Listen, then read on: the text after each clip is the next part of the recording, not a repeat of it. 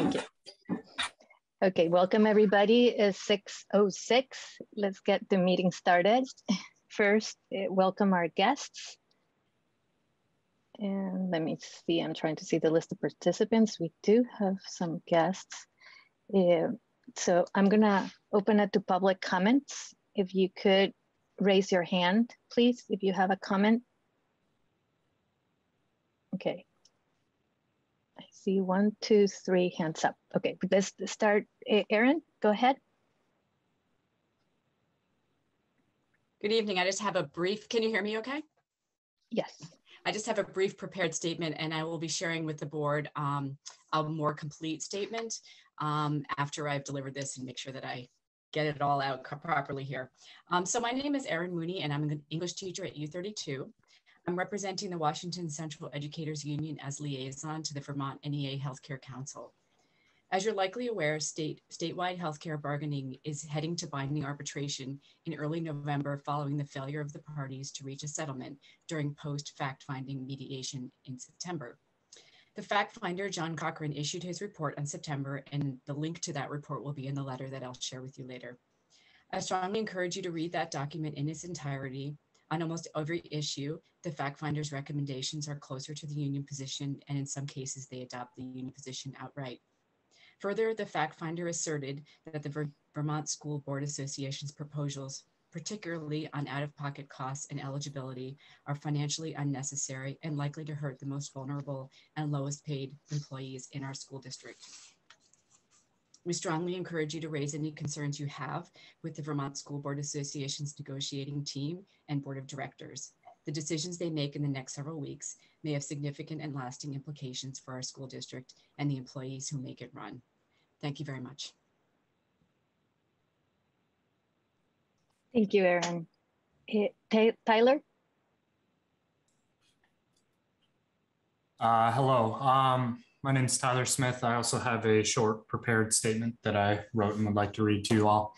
I'm a math interventionist and instructional coach at Berlin Elementary, as well as the co-president of the Washington Central Educators Union. Tonight, however, I speak to you as a parent of a 4th grader at Berlin. I've come here to talk about equity. Last spring, a concern of equity was a hot topic as allied arts positions were discussed. I ask you, where is your concern for equity now? In Berlin and Calais, we still do not have licensed music teachers. In Berlin, we have a wonderful artist who's been subbing, but she's not a licensed music teacher. In Calais, the solution for the last 2 weeks is to have a PE teacher teach dance for exposure to music. Where is your concern for equity now? As a result of the solution of Calais music, for the foreseeable future, Berlin and Rumney students do not have health education, with no current solution to provide those students with the amount of health instruction they were supposed to receive this year. Where is your concern for equity now? My biggest issue as a parent is that my child, along with many other children, are not receiving instruction that children at our other district schools are receiving. I feel that this board made a position that is undesirable. Undesirable to the point that our former music teacher left the district. Undesirable to the point where we haven't filled the position after it has been posted since the end of last school year. Seeing as more than half the school board was behind the allied arts change on the basis of equity in our schools, I'm puzzled as to why this is not an important subject today. Where is your concern for equity now? Thank you for your time. Thank you, Tyler. Thank you for your input, both. We hear you and we're working hard and it's keeping us up. So let's move on. I don't see any other hands unless I'm missing somebody. I don't see any other hands. Oh, Lindy. Yes, I just wanted to make a statement of appreciation to our staff and administrators for keeping our schools open, keeping our kids in school. I know right now being an educator is really, really difficult. And I wanted to say publicly how much we appreciate it. I read the school newsletters from all the schools we get them. And it's very uplifting to see all the positive things that are happening in the schools and the activities that are taking place even during this time where our children aren't able to be vaccinated. And we're keeping them in school quite a bit. So I wanted to acknowledge the extra work and energy that's going into trying to have a normal education for our children as best we can. And I know people are putting in lots of extra time and mental energy as well as physical energy. Thank you, Lindy. Okay, let's move on into agenda revisions. Diane had reached out to me and she would like to add a staff appreciation. So we're gonna add that to 3.8 right after Berlin Town Center. Is that okay with you, Diane? Okay. Any opposition from any other board members? Okay, so let's move in right into our board operations discussion and action. This is the part of the meeting that I'm the most excited about, and getting us started a little late got me a little out of my, a little nervous, but hopefully I'll keep it together. So the 3.1 Humanity and Justice Vision Statement. So I just wanted to open up by have a short statement to open the conversation. And as community leaders and public officials, we're entrusted to care for all the stakeholders in our community. How good governance contributes to community culture should be at the forefront of the work that we do together. This means setting a tone of mutual respect, active engagement, and responsiveness to cultural diversity within our district. We must recognize the pain and the struggles felt within our communities and our own roles systematically or individually that may contribute to this. Effective governing means setting the direction and creating a culture for our district. Creating a positive culture by adopting the Justice and Humanity Statement is reflective of our school and community values. So I was gonna open up this to Shelley and Jen and have Shelley get started. Thank you for being here. Well, thank you, Flor, and thank you everybody for being here and for supporting the work of the coalition. We met a long time ago. I just want to remind you that Jen Miller Arsenault and I dreamed about a course for the district, and she manifested it, and it was called the Racial Equity, Intersectional Justice, and Confronting Bias class that met last spring. And from that course, we decided to meet the board's request for an equity council with a legacy project.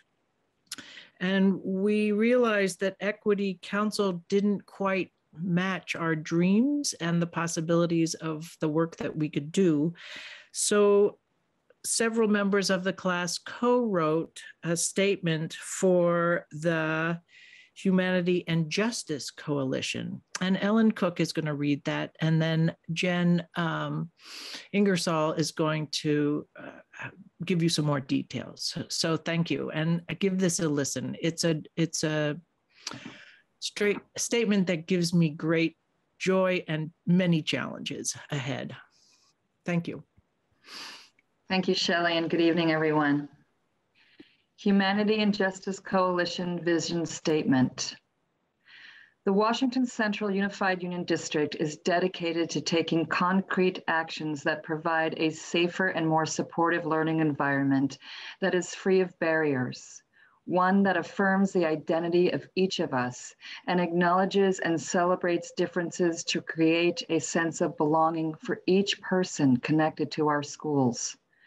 The school district is committed to creating inclusive educational opportunities that are relevant both historically and culturally, addressing the impacts of bias, prejudice, discrimination, while building more opportunity for us to thrive rather than merely survive.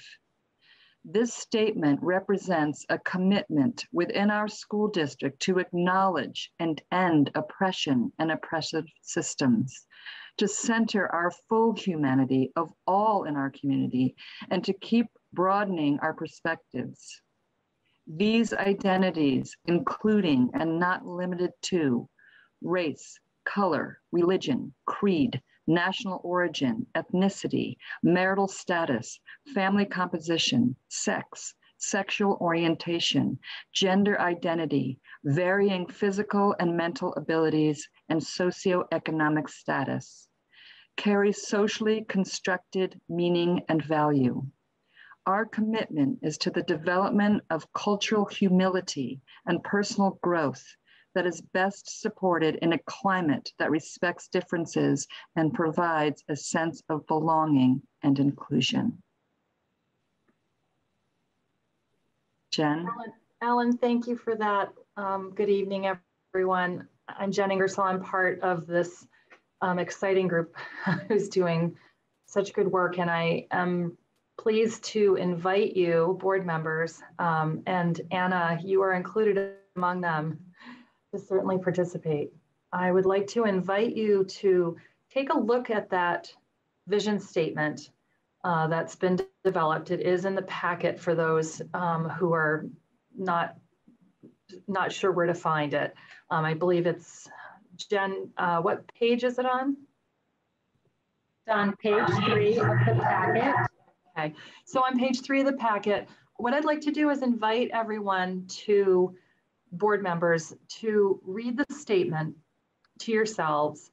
And as you're reading, I would like to invite you to participate in a Friends protocol-inspired activity that will invite you to choose a word, a phrase, or a sentence from the statement that moves you or sparks your curiosity, or causes you to stop and consider.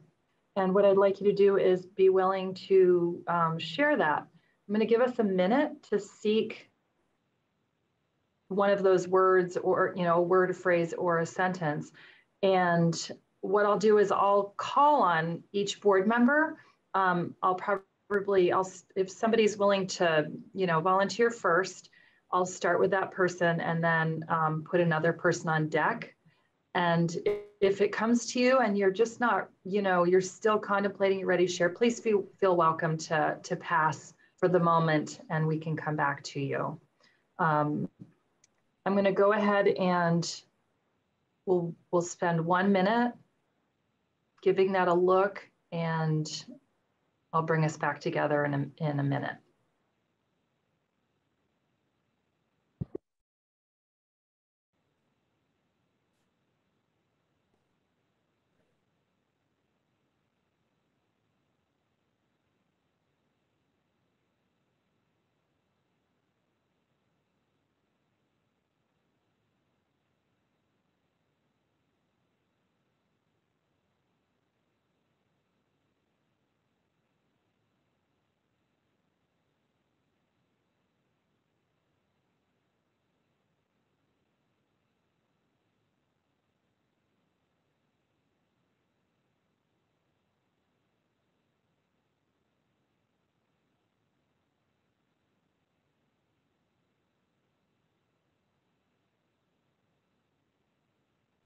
Okay.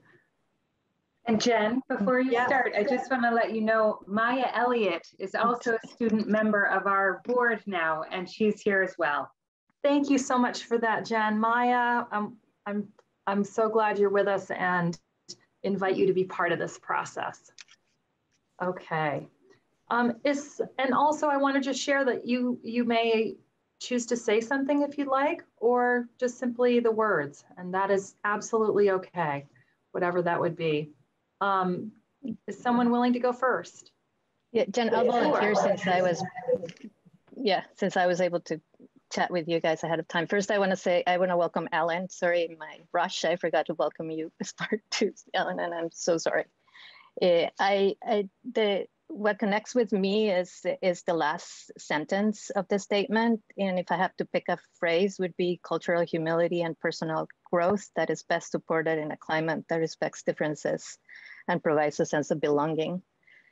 And it's personal for me, and also it's a journey. And yeah, just like in every meeting, we need to be inclusive, honest, and intentional. And that's what it reminds me of. So it's like being in community. Thank you. Thank you. Jen. Thank you, Flor. I'm going to just ask if Chris McVeigh, would you be willing to go next, and then Scott Thompson on deck?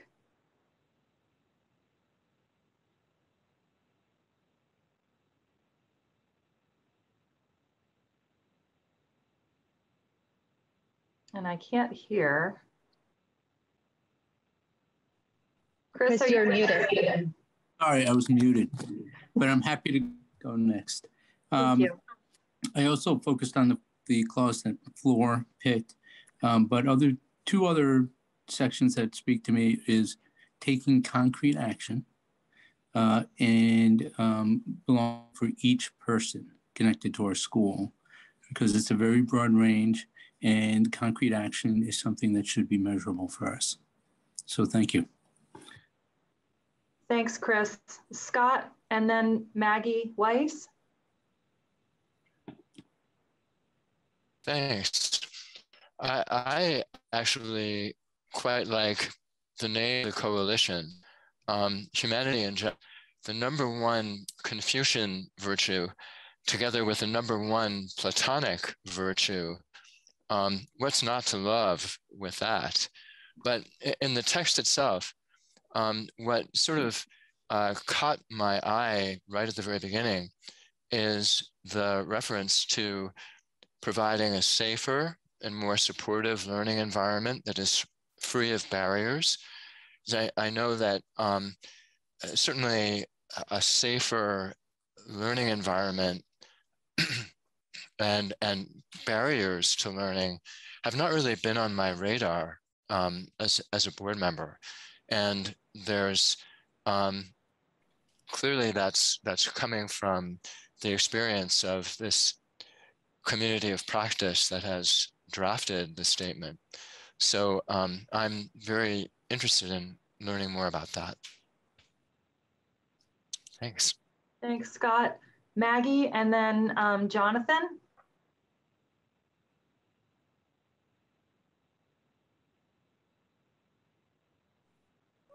Maggie, I think you're still muted.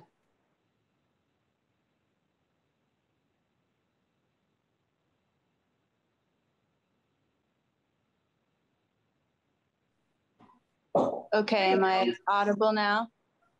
Cell phone Zoom, different than laptop Zoom, different than iPad Zoom. Sorry. So I was especially struck by an environment that is free of barriers, which I think is a phenomenal goal, but with just incredible challenges. So that I think that's very bold language of anything in here to have selected. And I think that to keep broadening our perspectives is kind of at the crux of what the school board is here to support you as educators and administrators in ensuring that our kids are experiencing that they are critical thinkers and embracing an interest in learning. Thank you, Maggie. Jonathan, and then Diane. I think this statement encapsulates what it looks like to create a more perfect union within the educational environment. I think it's really well done.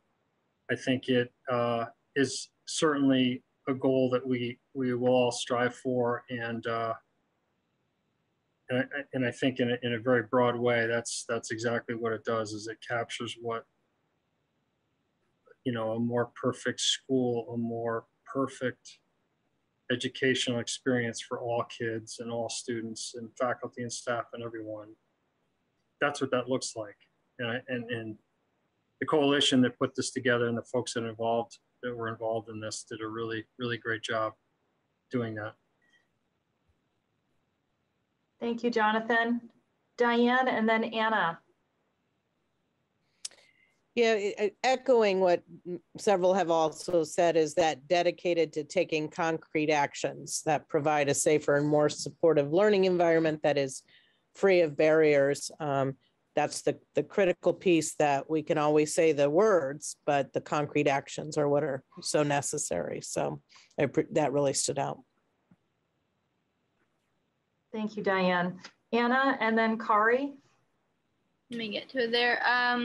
It says, I believe in just the main statement or below, talking about having more perspectives added on. It says, let's see, to keep broadening our perspectives. I think that really stands strong, because in order to have change be made, you need to have more than just that one view and create more diversity within to have a better world.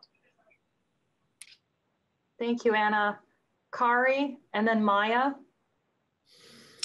Hi, everyone. I was also attracted to the phrase free of barriers, both because it speaks to the principle of equity, but also it implies a call to action, and that action is pretty challenging. It's first we have to understand what those barriers are, then we have to identify solutions, then we have to implement them, then we have to measure the results and learn from that and adjust. And we have to do all that in conditions that are very complex and extremely dynamic. So, you know, it just, for me, as I think about it, is just so daunting. But I get the sense that the people here want to take this on and aspire to what's in here. Thank you, Kari. Maya, and then Jonas. I chose the words commitment and concrete action, because you can talk all you want, but like the way things change are if you actually take action upon what you say and commit to it as well. Thank you, Maya. Jonas and Lindy.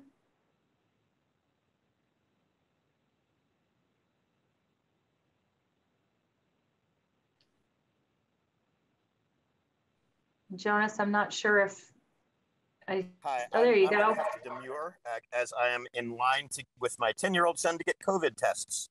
But I'm here. I approve of the statement, fully supporting of it. Thank you.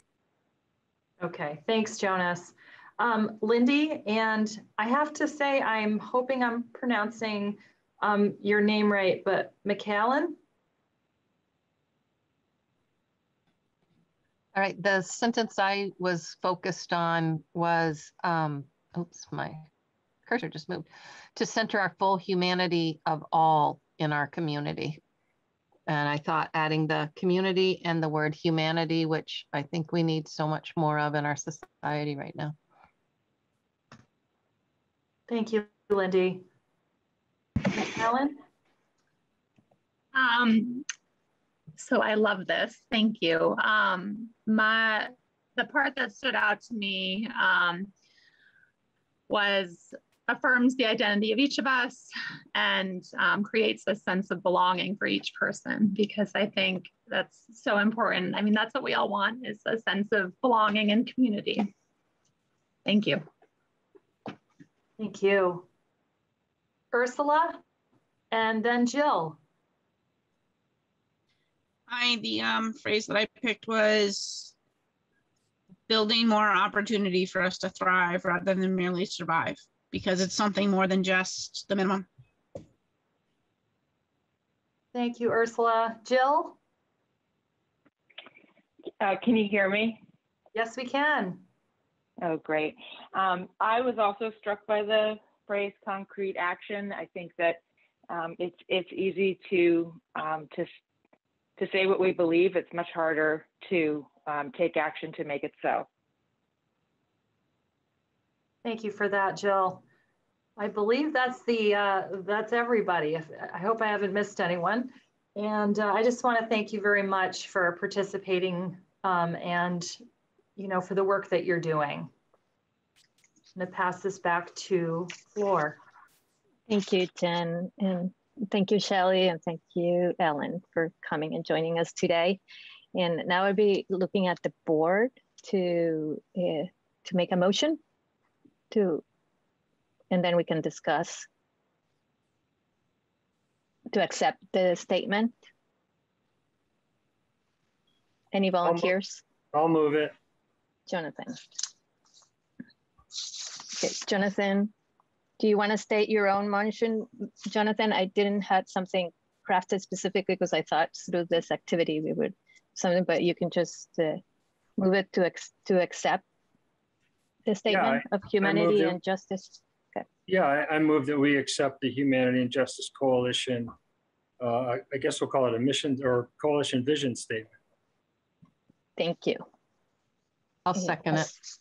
Thank you, Lindy. Lindy. Mm-hmm. Yeah, thank you, Lindy. Okay, any discussion? Scott?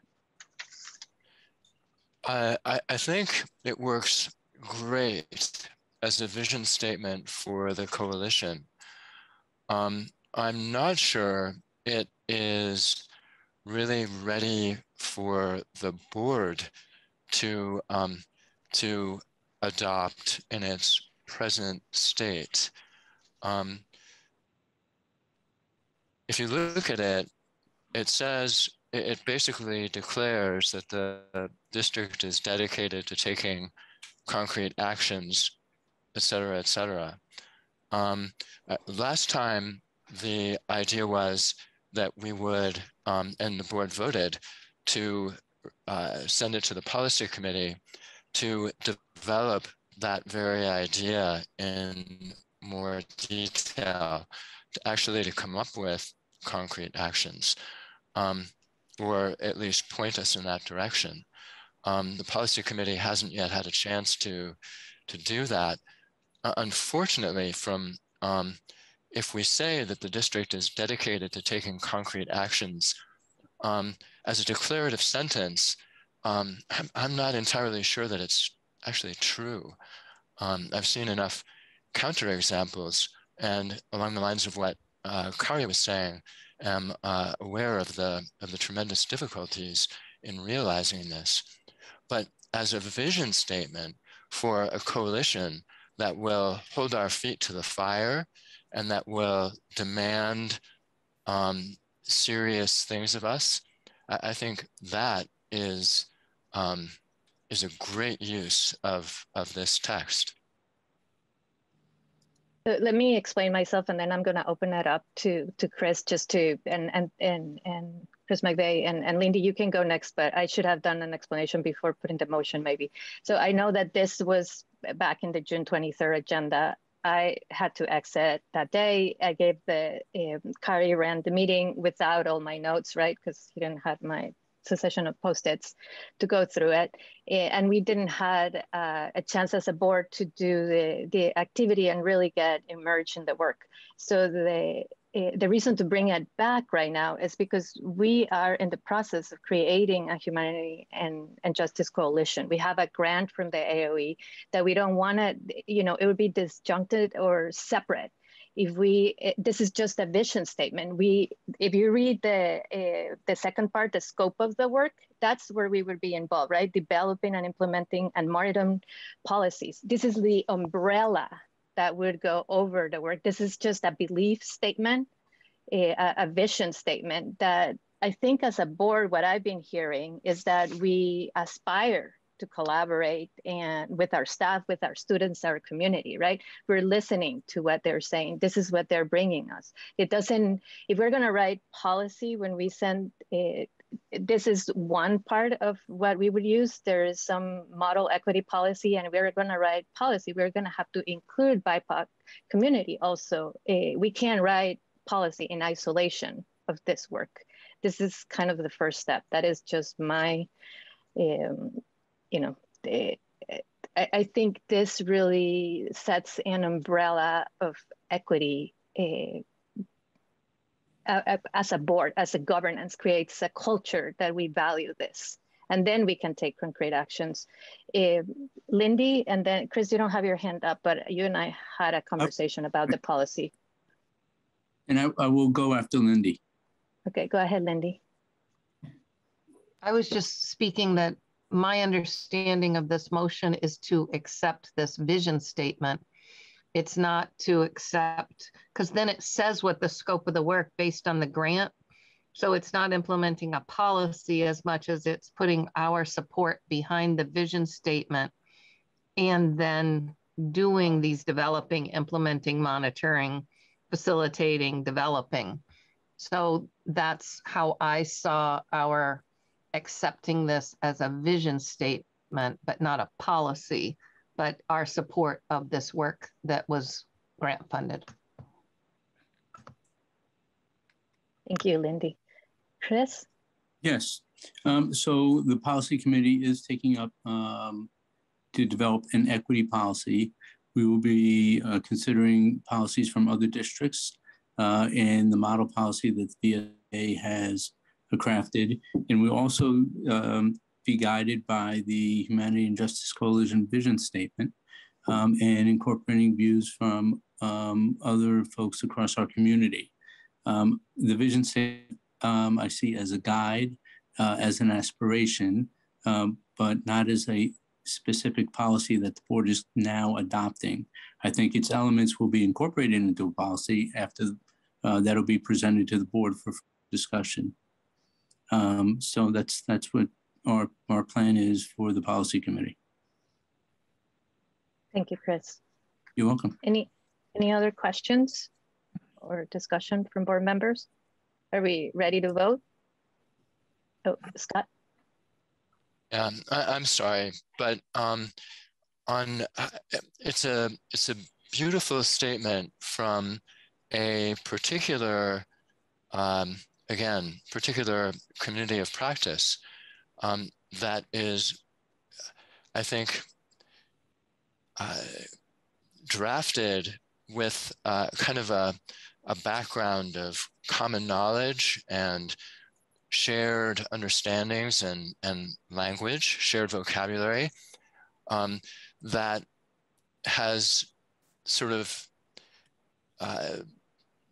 become so much a part of their work that it is, to some extent, perhaps taken for granted in the drafting of this, which I think what happens is that for people who are not actually read in to the vocabulary, to the context, that it may not be entirely intelligible. Just as an example, the the passage on identities could be interpreted as, an endorsement of the methods of big data to tag us and make us like legible to the companies that market to us. So this, I guess, is my blue pencil speaking. I would love for the board to have a chance to actually be part of the drafting process or the editing process of a statement that the board itself is going to be adopting, rather than, sort of receiving it, putting our stamp on it, of our seal of approval, and letting, I think, allows us to engage with this statement much more closely and to ask the kinds of questions that we need to ask in order to truly take it on board and make it our own. Thank you, Scott. I'm going to call out the vote. All those in favor of adopting the motion as read by Jonathan, please say aye. Aye. Aye. Aye. Aye. Any opposed? Please say no. Yeah, I'll have to say no. Thank you, Scott. So the motion carries. Thank you, everybody. Let's move on. Thank you, Shelley, again, and thank you, Ellen, and Jen, there you are. Okay, you're free to stay, and if you need to go, please go ahead. Let's debrief the Community Engagement Forum 3.2. Okay. So we didn't get a lot of feedback. We got, I'm looking now at Jen Miller Arsenal. We got just a couple of replies. but we didn't get enough community. That is a reality. We did not get enough people coming to the meeting, and we need to do better on that. So if I'm just gonna open it for quick questions from the board, and let Jen share what she heard from the two feedback forms that we got. Ready for me to share and then have questions? Yeah, so as you know, we only had 4 community members join us. And so we had more breakout rooms than we had community members. I think the conversations in those rooms were lively and substantive. That's direct feedback from the feedback form. And we really, really wished that we had had more folks in there. A little bit more feedback. The few folks that were there want some more quantitative data going forward, in addition to some of the qualitative data. And just, again, questions about how do we foster more community involvement. So I know that in looking ahead to the next forum focused on budget, we've been brainstorming ideas about that.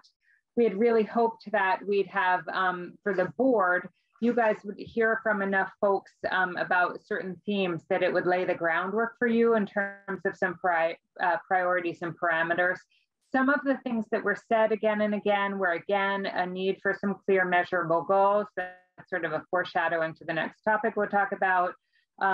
People expressing gratitude, as you heard tonight earlier, for things like allied arts. Sports was mentioned, technology was mentioned in multiple rooms, and social emotional learning and restorative practices, multi-layered systems of support and intervention. Those were some of the themes. And a huge thanks to the administrators who took good notes, and then Suzanne Gann compiled them for us. So. Thank you, Jen. Any reflections from other board members? Questions? Okay, let's move on. We have picked a topic for the next community engagement too, and we'll talk about that as well. I guess we could talk about that right now. I was going to leave it on the finance part. I'm looking now at Kari. What do you think? Should we leave it or do it now? I think what we have decided to do is to, what do you think? Because you guys were part. I don't understand the question. Oh, so should we do talk about the future community engagement now too, or leave it as part of the finance? I'm just asking the finance committee. I guess Scott and Chris, you can. I think it might be easier to do it now, right? Yeah, I think it's good time. Yeah. Okay. So what we were hoping is that at the next community engagement, which would be November 3rd, we would be sharing some information from because we didn't get enough people at our last community engagement. We would be synthesizing some of that information. And also, let me just grab here my notes. We're gonna try to frame the conversation around having this forum help us set out parameters for budgeting. And then we had some ideas. Kari helped us with some questions, and we would like to share, the pandemic, anything that we have about COVID and the realities of that, any social and emotional factors, learning and instruction, per pupil spending, and like we said before, the implementation plan, where we are with that, but summarize it even smaller so we don't take over the entire meeting with that. And then we would move into small groups and try to categorize that and have 2 specific questions, what was suggested. So the first question would be what excites you the most about and what is more meaningful for you in the aspects of the district. And I'm just looking at my notes, so I might be missing one of the questions that you had. What was the other question, Kari? I'm missing. I had a number of ideas, but yeah. I think the point is to try to keep the conversation at such a level that community members can meaningfully engage with what's in, let us know what's important to them as we go into the budgeting process. So we're not going to be looking at numbers and what dollars we're going to allocate to different categories, but we do want to hear how people are thinking about what is most important to them, what they think we should be prioritizing, and that sort of thing, so that when we come back and meet next time, we're actually able to take some of that input in our own thinking and start to come up with what we've called parameters, or really it's guidance for the staff about what we think are the priorities with this next budget. So I think, that's really the idea. And to set that conversation up, we have to sort of summarize the context as we see it. So there's a lot of factors there. There's the whole story of COVID. There's the current state of learning for our students, including some of the social, emotional. There's the financial picture, and we have to kind of summarize that, in a way that helps what we're seeing, but then still allows them to have meaningful input. It's going to be challenging, but I think it's something we've never really quite done. We've never asked the questions in this way at this stage, and it may be that we get some good input on where we want to take this next budget. And we're going to be partnering in a more meaningful way with the Friends of Washington Central Friends of Education too, and they try to help us also bring more people to our meetings that are not necessarily have kids in the school, and that would be really important. Maggie, I see your hand up. Go ahead. Do you have a question? Yeah. Can you hear me now? Yes. Okay. Is there going to be an opportunity for some discussion about approaches to communicating with the general public, the U32 district community, about the meeting? I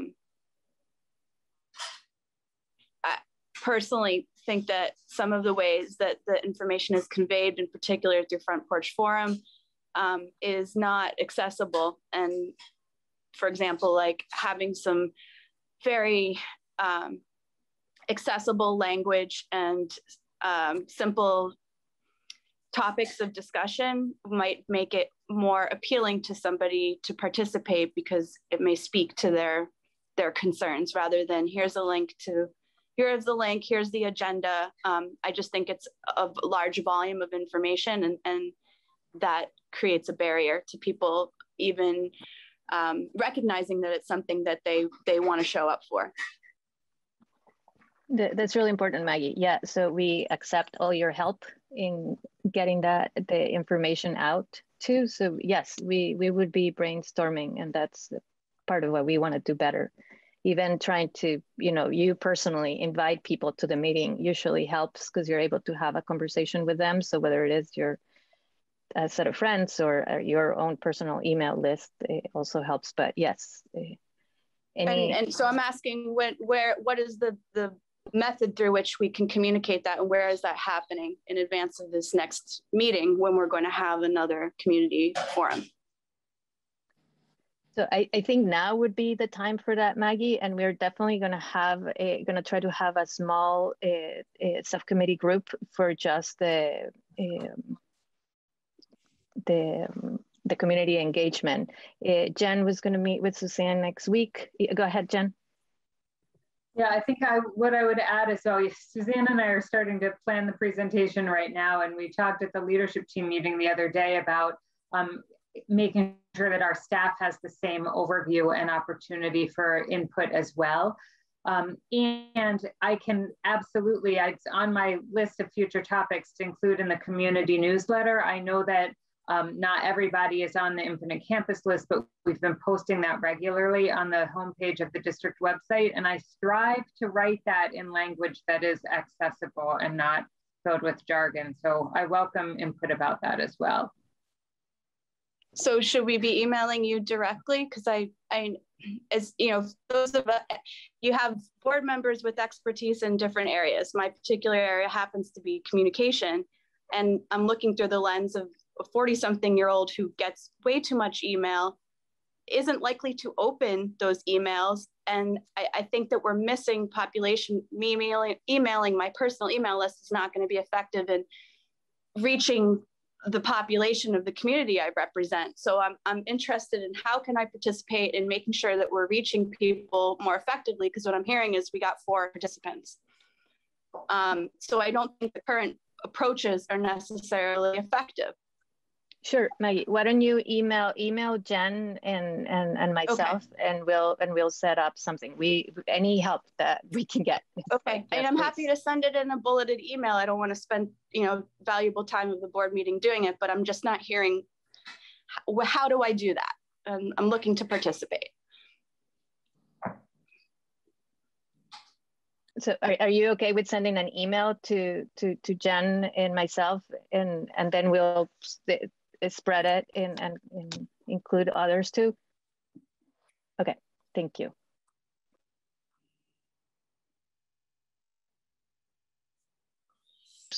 Any other thoughts from any? I'm not doing so well in time today, so I'm trying to move us along. Okay. Maggie, your hand is still up, but I'm just going to move on. Board SMART goals update Laura, page. Yes. Did you see that Erica had put something in the chat about that? Yeah, I don't even know that. Yeah, the chat shouldn't be open, but sorry, Erica. It is. It's working tonight. So I just disabled the chat after I saw that, FYI. Yeah, and Erica, we, that we're engaged in the conversation, and that we're partnering with this. We've been emailing with you guys all of the support that we can get. Like I said, we would be partnering with you. So I think you have an avenue to get to us. Okay, thank you. Okay, can we move into SMART Goals update, page 4? So the SMART goal that we have ahead is the one committee, all of the other committees met too.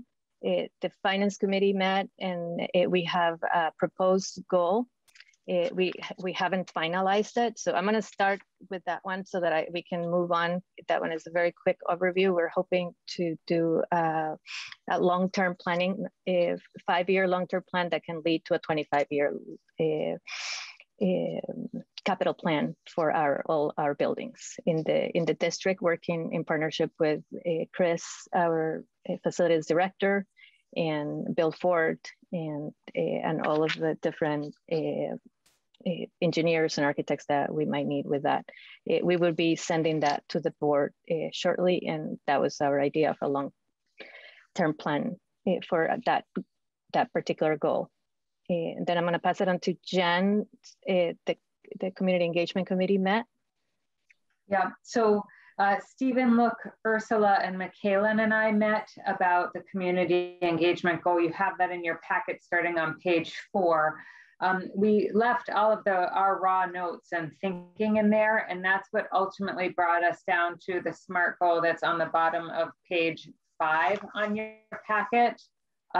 So really, I would say in a nutshell, and then I'm going to invite Ursula, Michaelan, and Stephen, if he's here yet, to talk about it. But really wanting some degree of reciprocity in terms of being able to hear more from the public at times, and to generate the topics and the participation, not unlike you were just saying, Maggie, to get folks to come and help the board hear from the community in order to do its best work. And I would invite Ursula, Michaelan, if you want to elaborate on that.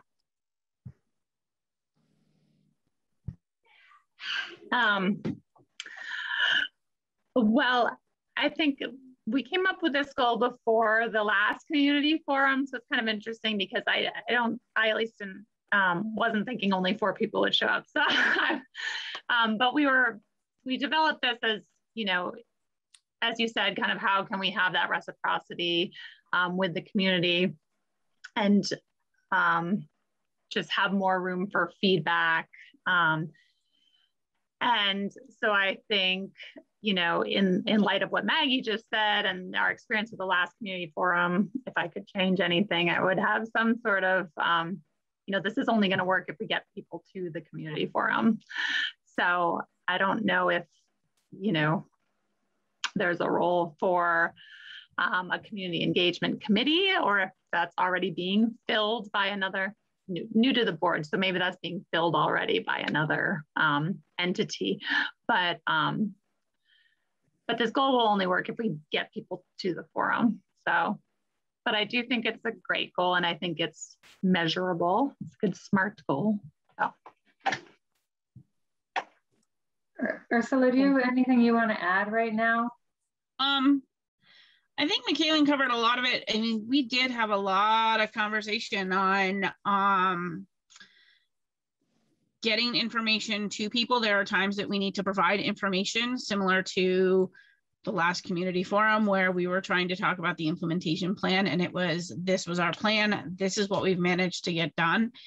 And right, as she said, the goal was written before that community engagement meeting. And I mean, I think I said it in an email to our small group is, you know, maybe trying to figure out a way to do a community engagement committee or something that can look at different things like barriers to meetings or communication. But this is a measurable goal that we have that is relevant. It's also something we're doing and the board has already committed time to. Thank you, Ursula. Kari, do you want to share a little bit? Oh, and Maggie, is that an old hand or a new hand? Do you have a question for in this particular goal? Go ahead. I just wanted to comment that I think community engagement is our collective responsibility as a board. And I think, you know, in the questions that were posed to us when we were interested in those of us who are new to the board, that was pretty clearly communicated by the current board members. So it would concern me if that was like reduced to a small group, because I think it requires the input of all of the board members representing diverse communities, because, you know, each community is different, and how communication might occur with the general population in each community is not the same town to town. Thank you, Maggie. Kari, do you want to summarize yours? You're talking about the student achievement goals? Yes, yeah, just the status, yeah. Sure. Before I just have one comment on this goal that we were just looking at about the forums. Just one little nuance that might make it both measurable and help us with planning is to develop a calendar for the rest of the year about what these forum topics are, and then a practice of perhaps that we're always looking at the next 3, so we know what's coming, and we can sort of delegate different responsibilities for planning the next 3 sort of on a rolling basis. But anyway, the Ed Quality Committee met this month and took a look at the goals that we had established for student achievement last year. And we're working on updates to those that we will bring you next time we meet in November. And they track fairly closely to what we have been doing. We took a break since the summer. The first goal is about developing a shared understanding of our student learning outcomes and all that's involved with them at a pretty high level, but understanding what each outcome is, how we approach it in terms of instruction, getting some student teacher voice in there, and looking at some of the results. We had done most of that work last year, but we have a few more outcomes to do, and then out of that, developing an annual calendar for monitoring our progress and achievement of those outcomes. The other one had to do with, the other goal was setting up for strategic planning. And I think that we weren't really able to get started with that. That was sort of envisioned for later. And at this point, we don't think that we're really ready to get started with strategic planning. But there are things that we can do to prepare ourselves So that's what the committee is discussing. What could we do over the coming year that would get us ready to do a good job with strategic planning once we have next year's superintendent in place and are really ready to dive into that. So more to come on that. We'll bring that to you in more detail in November. Thank you, Carrie. Let's move to 3.4. Review VSBA resolutions and appoint a voting member to the annual meeting. Did everybody had a chance to look over the resolutions? Or do you want to go one by one, or are you okay with the recommendations from the committee? Could I see more thumbs up? Because I see Scott, or if you're okay. Okay. So we don't need to do discussion on that. We could appoint a board member to participate and vote. We get one vote in the resolutions that set the tone for the next year and adds to the rest. I chair the resolutions committee as vice president, so it would be totally understandable if you guys want to have somebody else be the voting member. So if there's somebody else that wants to volunteer, please go ahead. Could we have a nomination? And this will be a quick conversation. I'm looking at people. Anybody that is dying to vote? I'm happy to volunteer, but I'm just putting that, that I do chair that. So I wanted to be clear that I chair the resolutions committee as vice president. So that's, but I don't see this votes really going anywhere differently. So Scott? Sorry, I honor your full disclosure, Flora, but I would nominate pretty much just about anybody, and I'm sure that they, well, if I were to nominate you, Ursula, would you be willing to do that?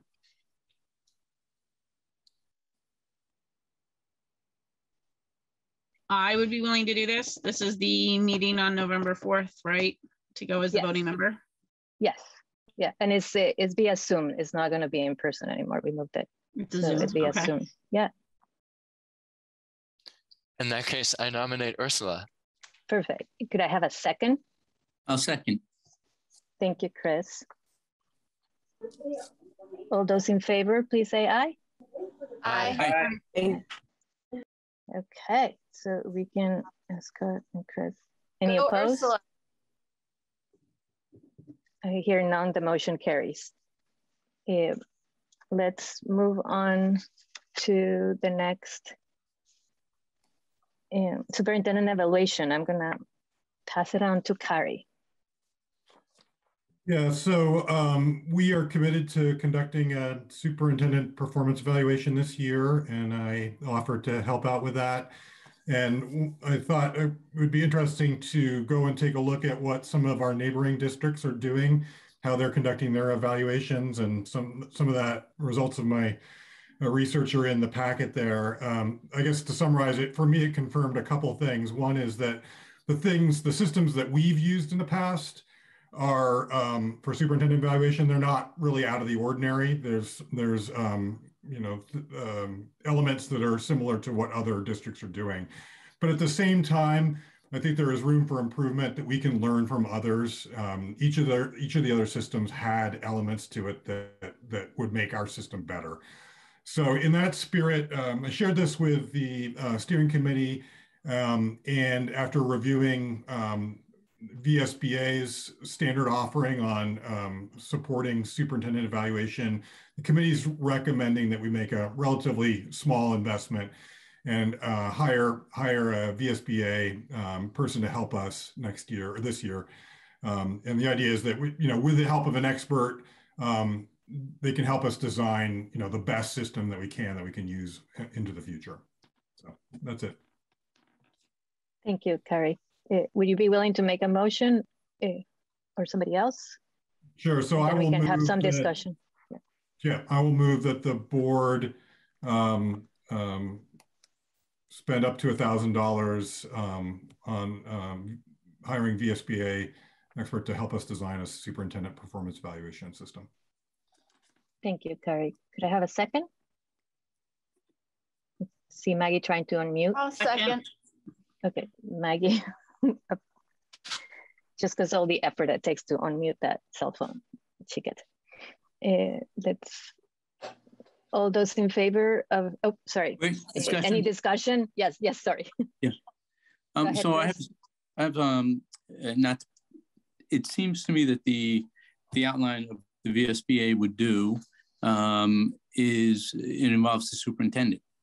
And if we're going to have a new superintendent, then this doesn't seem like a worthwhile effort to me because the new superintendent would not have had the input into this process that seems to lean pretty heavily upon the superintendent's input.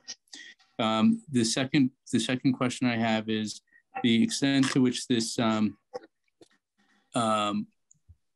which our committee have input in creating the evaluation, because the process laid out here in terms of how the VSBA does it seems to be fairly narrow in terms of the scope of individuals that are included in the evaluation.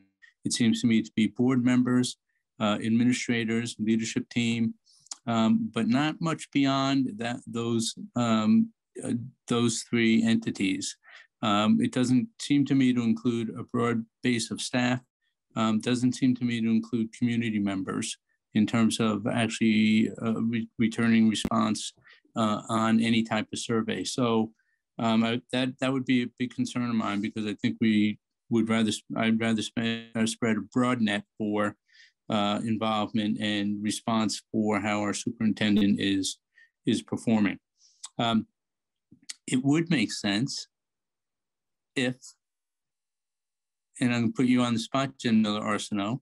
Jen Miller-Arsenault was considering to continue as a candidate.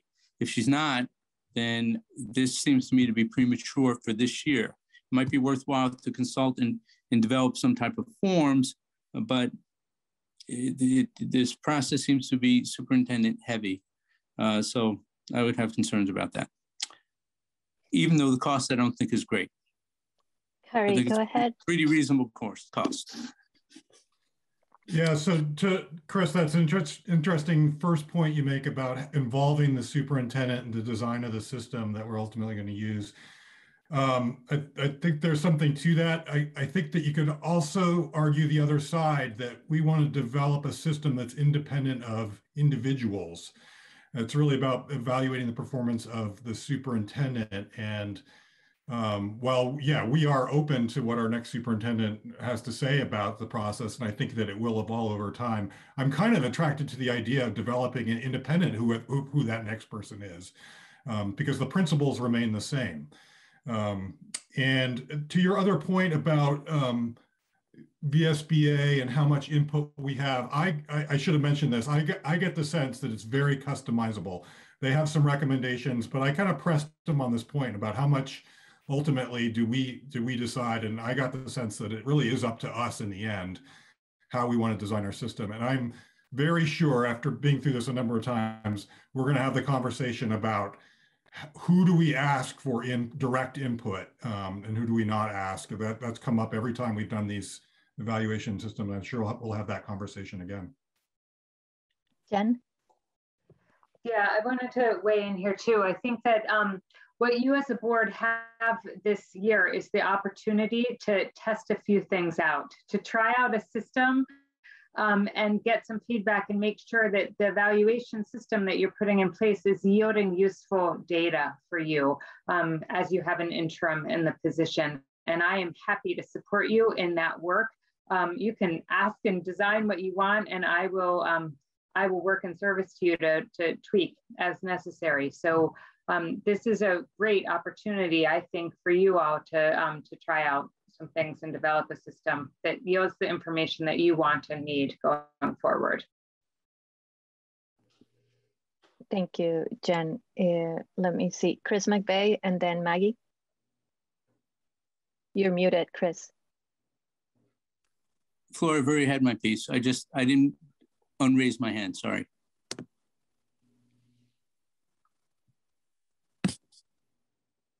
Maggie? I'm just raising the question of whether this expanded emphasis on community engagement might not be a future way for the public to participate in, and other stakeholders participate actively in a superintendent evaluation by having a structured time and space for that voice to be heard. Thank you, Maggie. Yes, so I think I do want to make a comment too, and I agree with what Kari and Jen were saying. What we really want to create is a system that doesn't rely on a particular person. I think we learned a lot in the past couple of years, and the, you know, from reading the descriptions that Kari sent in those documents, this would allow us to have a full 360 and really have input from multiple stakeholders instead of just a few. So is there any other questions, or we can put this to vote? So Flora, I have a follow-up. Yeah. So that was my concern, is that it didn't seem to provide a full 360. Do you think you read these as providing full 360? Yes. Yeah. Yeah, it provides a full 360. Yeah, it provides a full 360 evaluation. Okay. Taking that. Thank you.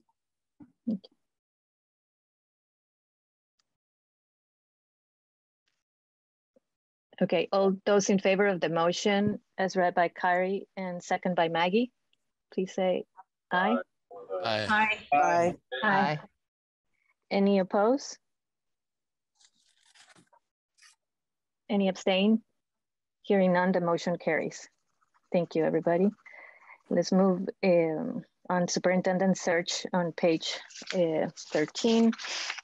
So in the superintendent search, we had a conversation at the steering committee, and our recommendation was to create a small group of board members to hire a consultant and get 4 different consultants to come and interview with the small group or the entire board if they are available on those particular dates that small committee can meet. We think it's important to have a minimum of 4 consultants, and so far we have 3. We're waiting for 1 more, and let's see. And we're hoping that the consultant will be ready to start working with that smaller group the 3rd week of November. So I know I've received, I think Jonas is now able to join us. Stephen Luke was not able to join us tonight. He doesn't want to participate. When I asked him the question, I wanted to make sure that I knew who wanted and who didn't. I know Jonas, I don't know if he's been able, because I haven't been keeping track. If he is with us right now, he did want it. Okay. He wanted to join the committee. So if we could, you know, have 4 people, you know, including myself, to be in the search committee that are willing to put on the time or to have the time. And it doesn't have to be 4, it can be 5. We don't want to have a really large group, because that group working with the consultant will decide the composition of the committee at large. Right? This is just the beginning. It's just to elect the consultant. And if I'm missing something, please. Oh, Lindy, you have your hand up. I just had a question about the committee meeting times. I know in the last superintendent search, the committee was not always meeting at times that were available for me. And so before I was offering to do any part of this, I needed to know that part. Yeah, I think, Lindy, that's a good question. So far, we haven't interviewed. It's you know, consultants, and we would have to work with them to see in the past during the day to not add more stress to, you know, to the leadership team too. We have met during the day, but we can make it if the majority of that group can meet in the evening. I think it's hard to tell until we have a group. So I think we should be open to what works best for all. Scott? Thanks, Fleur. I just suggest that, if possible, we invite some of the newer board members to take part, because they're the future. And I certainly hope and this is part of their, they're building that future, is being joining in the search for the new superintendent. Thank you, Scott. So any volunteers? I know Jonas had volunteered, and we can have a mix of old and new. Diane, you have a question. Yeah, so I just want to clarify. So is this the committee that's just interviewing the consultants, or is this the committee that's interviewing the consultants and then we'll shift into the superintendent search, or which part of this is it? Yeah, so the board members, so I guess we can decide that, but I was envisioning, no more than 4 people if possible, because then those 4 people could transition into the committee, and we wouldn't have to redo it. But right now, those 4 people would just be interviewing consultants. They won't be the hiring committee.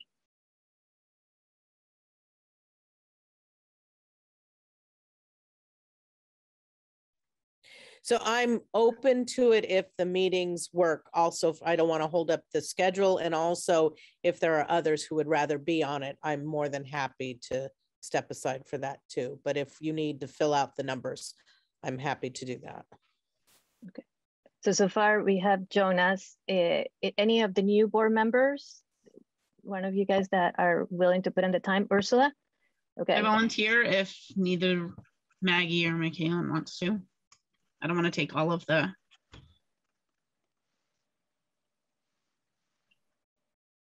I'm waiting to hear. Go for it. My wonderment. Yes, Maggie? My wonderment about the consultant search is really just, I think, some general questions about how that process is continuing, because we talked about it in a previous board meeting, and just not knowing how many people do you need to do this. If there are 3 out of 4 already selected to interview. Yeah. I have thoughts and I have concerns in terms of the search, but I haven't gotten answers to kind of where you guys are at to know, whether I would want to participate or not. Maybe those concerns have been met. I guess I'm not understanding the question, Maggie. So far there's a limited amount of consultants out there, and with the time frame, but we can change that if needed. Right now, what we had requested was 4 different consultants that would give us broad options, so that the committee has options. And we said a minimum of 4 should give us enough options to get. The most important thing for, at least from my point of view as chair and leading the search, is that we get on a timeline and we get this done, right? Yeah. Like we don't have time to lose, right? So, and we want to create that committee, between November and December post, and we're hoping to, do interviews in January and February, which is the best time to be interviewing. So that is sort of our time frame. So the people that we would be interviewing have a reputation in the state, right? That would be right. So that begs one of the questions: is why are we limiting ourselves to just our state? And I think this was discussed in a prior board meeting in reflection of how these searches have gone previously in hiring, and that's just as a community member, aware of that, not having participated or attended board meetings during that time. So I'm interested in participating in the search, I guess is what it comes down to. Yeah, and the consultants are just to help frame the process. The consultants are not the potential candidates. And so we don't know yet if we're limited to just the state. It's just, this is the kind of the guide to help that committee move forward with exploring what options are out there. Yeah, I completely understand that. I'm just wondering if, we're limiting ourselves if we're working with the same narrow group of consultants that have been interviewed or utilized previously. And I'm not 100% clear on that. If this this is the same group of people, and if expanding outside of just Vermont might give us some additional perspective that might be helpful in meeting the district's goals in terms of a superintendent search. Does that make sense? Yes, yes, Megan. We have a small population, and I understand that there's expertise that comes from being in the Vermont community already, but I think that we have particular demographic makeup in our community and even on the state level that is mirrored in other places in the country where, you know, there might be some new and fresh perspective on superintendent search that might be beneficial instead of doing the same thing. Point well taken, Maggie. I think one of the things that we were thinking was that we need somebody that we're going to cast a broad net, like Diane said, for getting candidates, and you know, and trying to diversify and really put out the word far. But if you're gonna, and then for the consultant, it is also important to understand the culture of our, you know, to really understand our communities. Understand and be able to identify and ask the right questions, right? Because we're not going to do this process in isolation of our staff, our leadership team, and our communities. So that was the thinking, it having the consultant be somebody in Vermont, but having a really broad net. But if you're going to participate in the hiring process, we can use your expertise. So right now, I think we have 4 people. So Jonas, Ursula, and Maggie. Is that okay with everybody? Yeah, well, and myself, Jonas, I will be leading the search. Because I don't think we need 5 board members, you know, even if I stay out and just lead the search, that wouldn't be enough.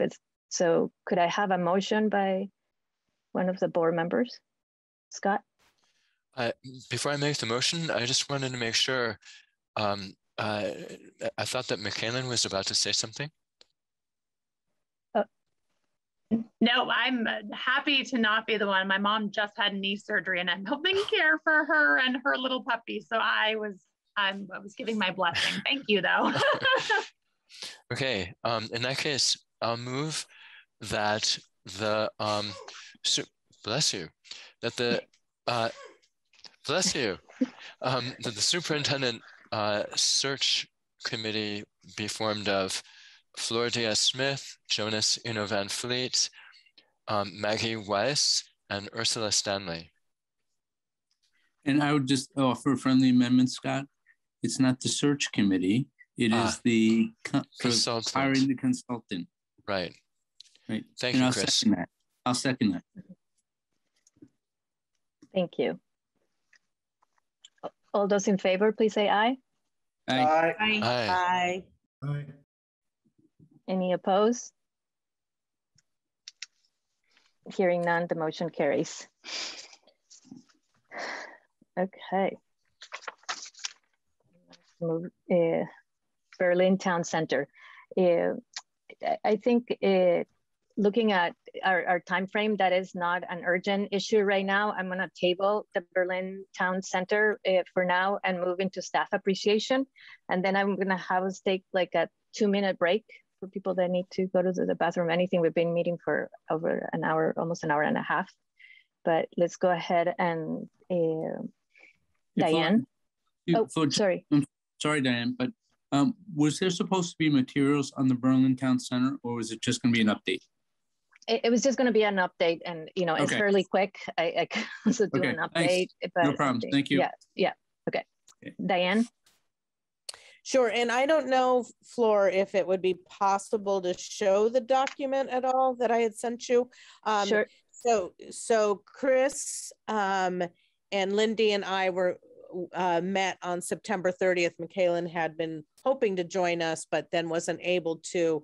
And so we were brainstorming ways that we could show staff appreciation throughout the year. And so we came up with some suggestions that feedback from the board would be helpful around.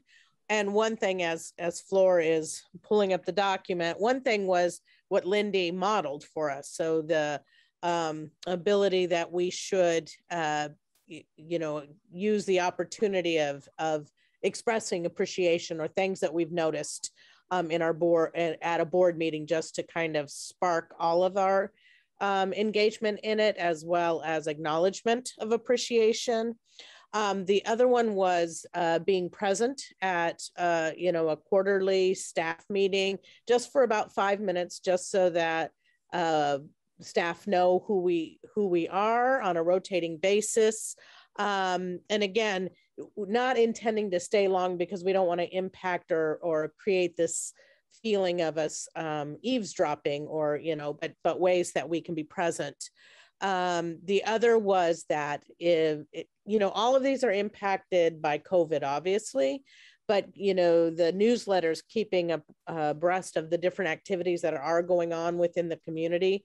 And I do want to say that all of this doesn't mean I stick only to Berlin. It doesn't mean it's about really taking part in across our district as to joining into activities. So if we notice in the newsletter that there's a community activity at Rumney and I want to join it, that I would reach out to the school and say, you know, I would love to come and be part of this, so that we would set up an opportunity for activities for board members to sign up for that. Another idea was to help organize some wellness activities. So things to reach out, you know, so I had offered to reach out. There's a wellness committee that generally is part of each school. So is there a way we can help to create these things?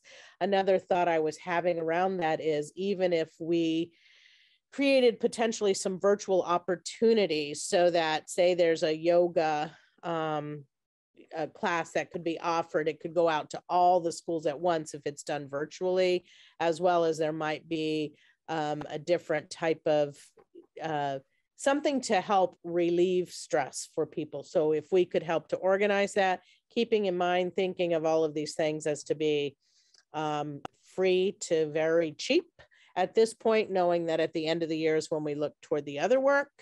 Another idea was providing a healthy snack. So like a fruit basket or different different things like that quarterly within the, you know, so again, having a sign up list for that.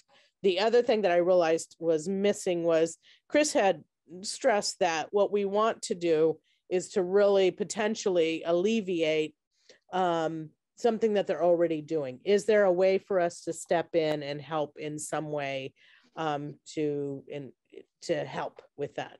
So these were recommendations. I don't know, Chris and Lindy, if you wanted to say anything about it, but feedback from the board would be helpful as to, do we continue to pilot some of these things, or what are people's preference?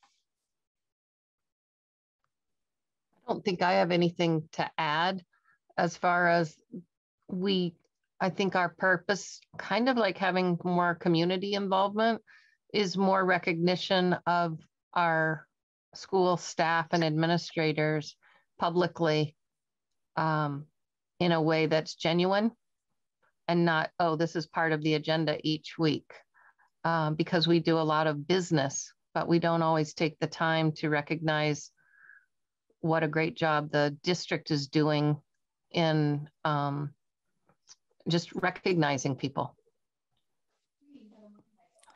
And I think Diane did not summarizing our discussion and our hope for board feedback on these various proposals. But one of our overarching goals was to not add of something else to do, but kind of detract and make it easy for staff to either have a board member come in or something like that. But just, it was not to add on to their plates that are already overflowing. Thanks. Thank you, Diane. If there's not any other board questions, this is great work, and you'll continue. Oops, Scott. I'm sorry, Flora, you were on a roll and it was great. I apologize for interrupting. I hope you can pick up the thread once I'm done. I just wanted to add in that especially with U32, but not just with U32, we have faculty, I think, who are in many cases exceptionally able and ambitious to do different things. And I've always thought that it would be a way to appreciate the faculty, but also to allow them scope for professional and personal growth, to have built into the career track, just like college faculty, opportunities for sabbaticals, for certain kinds of, academic or research or travel or other, not that we would pay for, but that we would at least allow the possibility for. And I don't know if that would fit in the scheme that you're putting together, Diane, but I think it might help us to retain some of the, the wonderful people that we have, and give them a sense that they're not, imprisoned in an elementary school or a high school for their whole career, but that they're, that it actually is a vehicle for, for their own intellectual and personal development. I think that that's great thinking, Scott. It's beyond the scope of this work, I think, because it really creates this bigger part. What it created for me in terms of a thought is around even that ed quality work that's happening, and as to how do we make sure that we're supporting the instruction and the work that's happening. Because what I hear you saying is there that room for growth? Is there that room to step away and explore something else which will enrich what they're doing as in their work? And so that's a great idea. I don't know that it would fit in this grid, but I think we need to keep that idea and not lose it. Thank you, Diane. Jen? Yeah, I just want to say, really on behalf of the staff, thank you for engaging in this conversation and thinking about the ideas. Folks are working so hard, as you know, and there's a baseline stress and level of exhaustion that people have, and it is only the 20th of October. So I just want to say your acknowledgement of that, and really intentionality in acknowledging and appreciating the staff is also appreciated. So thanks. Thank you, everybody. I'm gonna open it up to student. I know that I promised a break, but I think I was looking at my notes and my break was past 4.23. So I think we're gonna keep going and let our students who have been sitting with us very patiently do the report. Hi, Anna and Maya. And Stephen. Let me just pull up my notes real quick. Let's see. Good evening, everyone. I hope you are having a great night and enjoying the meeting thus far. Let's see. So can you all hear me just to be sure? Okay. So this week at U32, it is Spirit Week, and that is, we have our PEP squad, which is one of our new clubs, has decided we need better school spirit. And so within that, we all did a big survey and created a list of the best spirits that we could do for the week. So Monday, what was Monday? I forget what Monday was. Very tired, but yesterday was Cowboy Day. Oh, Monday was Tourist Day. And people came in like DC things, there was a lot of Hawaiian shirts and all of that. On Tuesday, it was Cowboy Day. And thus far, that is our biggest participated. There was lots of cowboy hats, flannels, the boots. It felt like cowboy country there. And today was Decades Day. Personally, I dressed up as a biker girl from the 50s. We had people from like the 20s all the way up to the 90s, and it was a really good environment. Tomorrow is color by grade. So my grade is dressing in black, and the staff is participating as well, and they're going to be in pink. So hopefully there's big participation within that. And then Friday is anything but a backpack. So that just entails you cannot have a backpack. You can bring anything else to carry your stuff. I'm thinking of doing my big laundry hamper. So yeah, I'm very excited for bring anything but a backpack. I have a giant basket that I'm going to use. Let's see, next, the boys cross country team, you might have heard this already, but they won 3rd place against over 150 teams, I think, at Manhattan Invitational Eastern States race.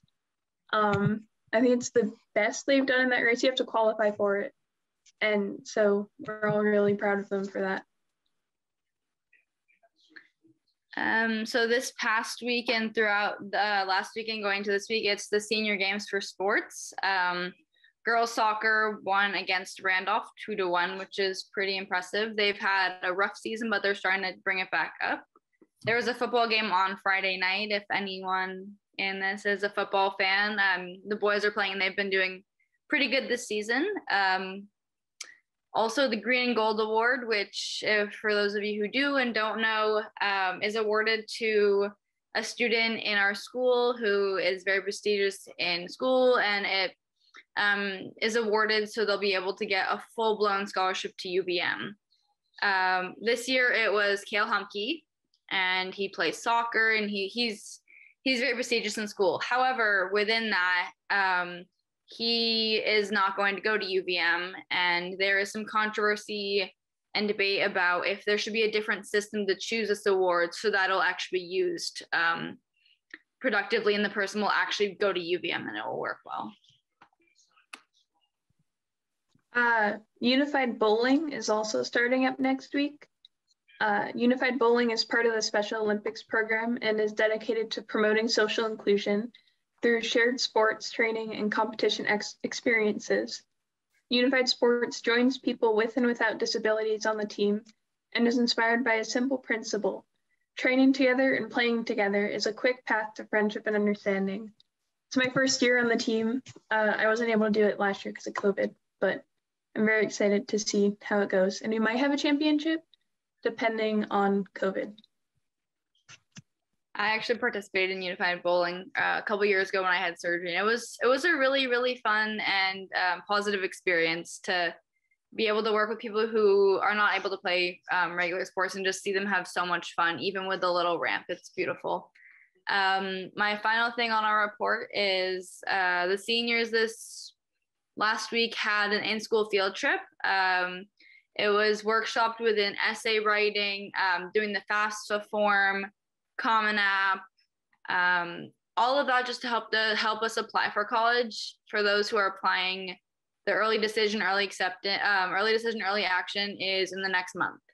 So we're starting to get onto that deadline and starting to really work hard to actually get our applications in. Thank you. Thank you both. Maya, are you done too? Yeah, okay. Thank you both. Any questions from board members? Diane. I just wanted to thank you both for sharing the stories of action in the building and also of helping us keep in touch with those fun things, but also those things that are stressful. How exciting to have the early action and early decision, but also remembering how stressful it was for my kids. So thank you both for that, the dialogue and the fresh information. Thank you both. Next year, you guys should make us wear the decades on the day of the board meeting. I sort of am, but I don't have my biker jacket anymore. I have this red shirt and I had a red bandana. So it was almost there. Very good. Okay, let's move on into spring. For some of us, our clothes do cover the decades. They might be 30, 40 years old. So, we're wearing it too. So yeah, it's true. Yeah, I saw some impressive customs today, especially Jen Ingerson, who's not here. Okay, let's move COVID to superintendent report. COVID update, Jen? Yeah, before I do that, I want to share some super late breaking news, and that is that Callie Weller, our pre-K teacher at Calais Elementary School, has been named the 2021 Early Childhood Educator of the Year for the state of Vermont by the Vermont Association for the Education of Young Children. The press conference and the award ceremony started tonight at 6, right when our board meeting was happening. The award's been going on for about 5 or 6 years now, I think, and Callie is the first public school pre-K teacher to win the award. So huge congrats to Callie, yeah. Let's see, COVID, Maria and I are gonna aim to give you the information you need and be succinct at the same time. So the first thing is surveillance testing. Again, I've been keeping you updated in the weekly community letter. This week, we had about 655 students participate in surveillance testing. So far, there have been no positive cases this week from surveillance testing. Knock on wood, we're waiting for some results from East Montpelier. We tested a day later to be in sync with a class that was quarantining, and we're grateful to the lab and everyone for allowing us to do that. So we're still awaiting some results, but so far so good. It is important to know that we've not yet received protocols for winter sports. We're still awaiting that guidance, and that will be impacting what happens around winter sports. We're also thinking that obviously the community transmission rate is still high. We do, when we get that winter guidance or sports guidance, want to look at our COVID protocols again and just make sure things are in alignment and are still feeling right as we get ready to leave the warmer weather and enter the colder weather. So you can stay tuned for that. And I think the biggest thing is that we are preparing to implement the Test to Stay program and response testing. And Maria is the person who has the most up-to-date information about that. So I'm going to invite her to share a little bit of an overview with you. So Maria. Hi, everyone. So we're really excited about the new offerings that the AOE is giving us to keep kids in school. They are giving us a Test to Stay program, which is specifically for children who have been exposed to COVID in school, which we know to be a low transmission area. And so, you know, just last week, we sent East Montpelier's first grade home for an entire week until they could test again with the guidance that we currently have.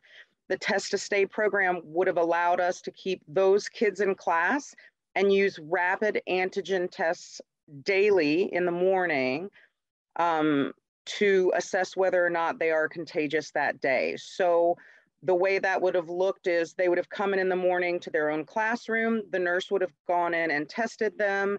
The tests take 15 minutes to produce a result. If they're negative, the kids stay in school. If they have a positive rapid test, the parents pick them up.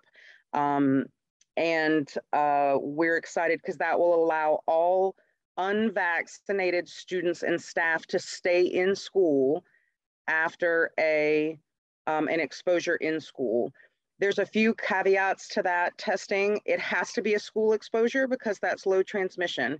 If they're exposed at home, they have to quarantine. If they're exposed at hockey, they have to quarantine. Only if, say, our surveillance testing comes up with a positive and we know that those children were exposed in the classroom, which we know has multiple layers of mitigation, can they utilize this option to stay in school. But we think that will make a really big difference in the long run in terms of keeping kids in school. The second part of that is response testing. Right now, if kids come into the health offices and they are ill, we send them home. If they have multiple symptoms, we ask their parents to contact their PCPs and take a COVID test. The response testing will allow us to give those kids a COVID test right in the health office of school. The parent will still have to pick them up. We're not letting ill children stay in school, but we can give them a COVID test if their parents wish right there in the office with about a 24 to 48 hour turnaround that our Binks tests have currently. and that will at least give them some answers and save them of needing to find a testing site that's available to them on that day. So both of those things in conjunction with our surveillance testing should really help us be able to keep kids in school and be able to accurately and quickly assess their COVID status. Yeah, so we were going to offer to answer any questions. Lindy has a question. Lindy, go ahead. The close contact in school, what about close contact on a bus? Is that the same? It will count the same. The bus and the school will be considered the same amount of transmission risk. Yes. The other thing I neglected to mention, the important part of test to stay is that the children are still, well, anybody, the individuals, any unvaccinated individuals are still required to quarantine outside of school. So those kids are not allowed to play sports. They're not allowed to do after school activities. They shouldn't go grocery shopping or have play dates. They're still quarantined in the eyes of the state, but we're working on this specific strategy to keep them in school and in school alone, if that makes sense. Any other questions? Ursula has her hand up. Hi. Hi. You had mentioned this was for in school. Lindy asked about bus. You mentioned soccer or hockey. If they're exposed during a school sport, like if they're doing soccer or if they're in the aftercare program, do those count? Yes, those will count because of all of the after school programs follows the same mitigation strategies that we do. And sports are, at this point, fall sports are still for the most part outside. So we know that they are low to moderate risk and they are covered in this program. I have, again, until we get winter sports guidance, I'm not 100% sure what that's going to look like with inside sports. It will depend if they're masked or not masked. I'm not 100% sure. And then another thing I think I didn't mention is the only thing we're waiting for is for the state to produce the consent form. They're just working on getting that finished, and we are all set up to start as soon as they are ready. Thank you. I think Maggie has her hand up. Yeah. Yeah, I just wanted to thank administration and Maria in your capacity for embracing the test to stay. When those of us who participated in the regional board meeting, school board meeting a couple weeks ago, heard some distress from other districts about the burden of implementation. And I think with the goal of equity, this is just a great option. So thank you for running with it. You're welcome, Maggie. My answer to that is that a lot of that is due to the board. You know, in 2020, we came to the board as nurses and we asked very earnestly to have full-time nurses for 2020, 2021. And you heard us and you implemented full-time nurses before all of the nurses in the entire planet were exhausted and burnt out and didn't want any more jobs. So we are very uniquely well set up to handle this added logistical pressure because we do have full-time nurses in every single one of our schools, and we have a free-floating COVID coordinator who can help out when there's added burden of time and work at all of our various schools. So thank you to the board and everybody who listened to what we really thought we were going to need, because it has really put us in a great, great position for this. I just want to add, as a really new board member, I was not aware about the full-time nursing until quite recently. And as a community member, I didn't get that information. And as a former district employee and a parent in the elementary school where we didn't have the benefit of full-time nursing, I just think that's one of those things that we really need our community to hear, is one of the things that the school board and the administration has worked to implement, because it does deserve celebration outside of this meeting right now. I agree. Thank you, Lindy. Maggie. Did you have? Lindy. Sorry, Flora, I'll let you do that. It's okay. Lindy, go ahead. I'm just trying to move us along. Sure. Kind of wanted to reiterate that because a lot of schools did away with the COVID coordinator because they thought the nurses could handle it in the schools and they wouldn't need that. And I can tell you that having that extra person when there's no substitutes or people to step in, I wasn't sure we needed it. Personally, in my back of my mind, I was saying, why do we need one again next year? We're all going to be normal, aren't we? And I'm glad that we did do that. Any other questions from board members? Thank you, Maria, for all your work. Okay, Jen, let's move on into the Central Vermont Career Center. Jody is joining us as the new director of the Vermont Career Center. And we missed you, but we're glad that you're there. So welcome, Jody. I was really looking forward to this board meeting the most, just to see all these lovely faces again and names. So thanks for having me.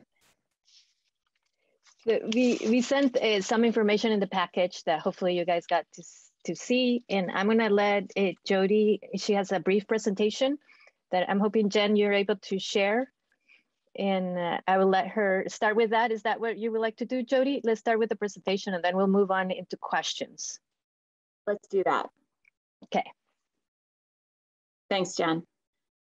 So I am here on behalf of the governance committee, of which Flora is the chair. So she'll have lots to do with this too, and she can fill in whatever I leave out.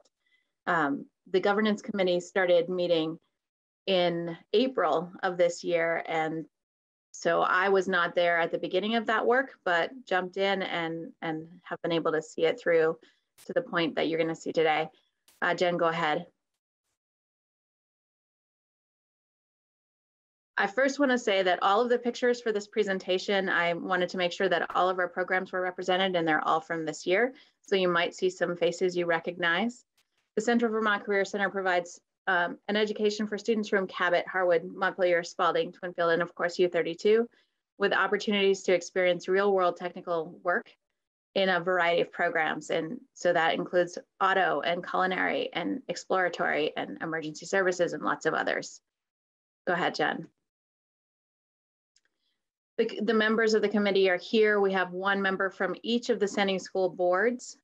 We have Judy from the state of Vermont, who's also on our advisory board for the center. Some community and business partners, a consultant, Mike Deweese, a couple of my staff. We also have Scott Farr. Looks like I need to edit this slide. He is the director superintendent of the River Valley Career Technical Center in Springfield. And that is a model for the governance structure that we're looking towards. And Chris Hennessy, the interim superintendent in Barrie, has also been a member of this group. Go ahead, Jen. So a lot of the work that we did this summer was around the articles of agreement and bylaws for a potential new Central Vermont Career Center district. And some of you will remember that work as you formed the Washington Central District, and as school boards across the state merged together, they had to do that. We're doing the same work kind of in the opposite venue of separating from Barrie so that we can become a new district to support all of our communities and sending schools. Go ahead, Jen. So the new district would have 10 members total on its board. There would be 4 at-large members who would be voted in, and they would come from each of the 4 largest districts. So Washington Central would have an elected member as part of that. And there would be 6 appointed from their sending school districts, as they are now for the Regional Advisory Board. Votes for this new governance model and for the at-large board members would be commingled across our 18 towns if we were able to move forward with that. And that would take place in March. And one other piece of the highlights of our articles is that the current bargaining agreement, which honestly hasn't been agreed to yet, when it gets agreed to, we would keep that going in full force for our teachers. Go ahead. So the formation plan, actually, we saw the first draft of that in our governance meeting last night. So it has been compiled. We will be giving feedback on that when we meet next Tuesday and finalizing that draft to send first to the Vermont Agency of Education for the first week of November is our deadline to send that. And they will hopefully respond and maybe have some edits and suggestions. And then we would take those on and move it forward to the State Board of Education, hopefully in December for approval. Go ahead, Jen. If approved by the AOE and the State Board, our next step would be preparing our 18 sending school towns to vote on March 1st to support our new governance structure and to elect those 4 at-large members. And I have reached out to all 18 town clerks just to try to get them aware that this might happen and to be thinking about what commingling means, because I didn't honestly know at first. And now I know that it means every town clerk would have to collect those ballots and bring them to Barry that night. So it's an added burden on the folks working at the town meetings. Go ahead, Jen. If approved by all of the voters in all of our 18 towns, or if approved by the majority actually, then our transition board, the elected and the appointed board members would begin preparing for the opening of the new district on July 1st of 2022. So next July. Go ahead, Jen. What are some implications for this change? I think one of the most important things is that our constituents, the people from all of the sending schools, would have a greater say over what happens at the Central Vermont Career Center, and hopefully a little more understanding of what happens there. That all our towns would vote on the CVCC budget, not just Barry City and Barry Town, but everyone who has kids that attend. And all of them would be represented in our decision-making body. Right now, the Regional Advisory Board has representation from all the towns, but they are advisory only. They do not make the decisions. Go ahead, Jen. Some of you will remember that Penny Chamberlain, the former director, came to the board meeting, I think it was February, but sometime last spring, and talked about both this governance work beginning and the revisioning work that was going on. And you might have read some of the articles in the newspaper lately, the Times Argus. There's an article in the Bridge today. Over 350 students applied to CVCC for this school year, and there are only 231 slots where we currently exist. We were able to accept over 200, which is the most that we've had in the last 10 years. Our programs are necessary not only for our students, but also for our local economy and businesses. As you know, everyone is seeking help. Schools are seeking help, everybody. There's help wanted everywhere. Go ahead, Jen. So we are considering ways to expand within our current space while we also start to think about what might it look like if we're in a different space. And a new governance structure could provide a means to getting to that new space, and also would give every town and every sending school a voice in what that would look like or whether it would happen or not. So the revisioning next steps are looking at marketing firms. I think there's we have one tomorrow presenting to us as an option that we might choose to begin planning for marketing should we move forward in the future.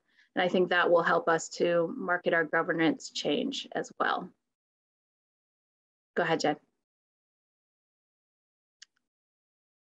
So again, a change in governance would give our entire school community, all of our sending schools, all of our 18 towns, more of a say in what happens at Central Vermont Career Center moving forward. Go ahead. So I think this is a repeat, and I just didn't take it out because I noticed it in one of my last ones. We hope to spread the word about this potential shift, and that's why I've been visiting boards. I've made it to Montpelier, Harwood, and Twinfield, now Washington Central. Next week is Cabot and then Barry. So it's exciting to go out and talk with folks at the boards from all the sending schools, especially the folks I know here.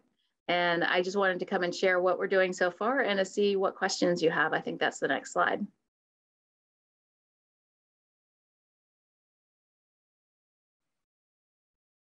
Thank you, Jody. Maybe let's stop the share. Oh, there. Thank you, Jen. So do we have questions from the board members? Okay, let's see, Scott Thompson. Thanks. Hey, Jody, welcome back. Will this free you from the Barry City Schools budgetary roller coaster? We are actually already free from that. Ours is voted on separately from the Barry schools. So it's kind of interesting, but the CVCC district or the CVCC budget is separated out and voted on separately.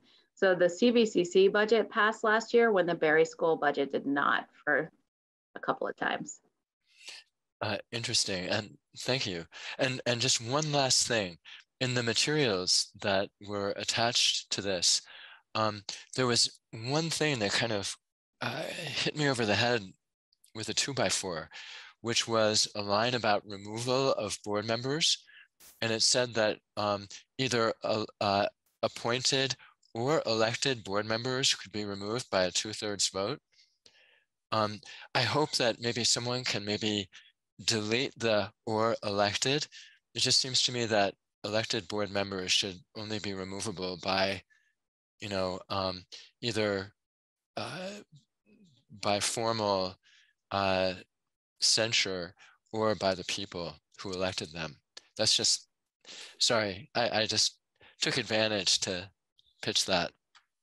Thanks. I remember that discussion, Floor, and maybe you can speak to that, but I think it might be 2/3 of the voters on those. Yeah, no, so yeah, it's mostly the board officials, Scott, and just applies to the chair, clerk, and so it's removed from a position within the board. We can remove an elected board member. So so if you had a chair that is acting in a way that is not reflective of what the majority of the board wants, it can be removed. And that was then, you know, it was unanimously agreed by all board members. That's what it was. We can remove, so that person would still be on the board. It would just have been removed from that appointed position. Great, I misread it. Thank you. Yeah, I'm glad. Okay. Good. Okay, all right. Kari? Hey, Judy. So this is I have a question, but this is more of a comment for all of us, which is, seems to me like the vote's not very far away, and this is going to be a bit of a communication challenge for the community. And so we should be thinking all together about what and how we communicate. And my question to you, Jody, is can you distill down into the most succinct points what we need to communicate or what we ought to communicate together to our communities? And I think it's, you know, what's being proposed, what's the benefit, what's the compelling reason, and then where can people go for more information if they need it. And I just think we need to start communicating this now so that we don't get to the vote and people are wondering, like, what's this? And just, you know. I 100% agree with you, Kari. That's part of our next meeting also next week is the communication plan.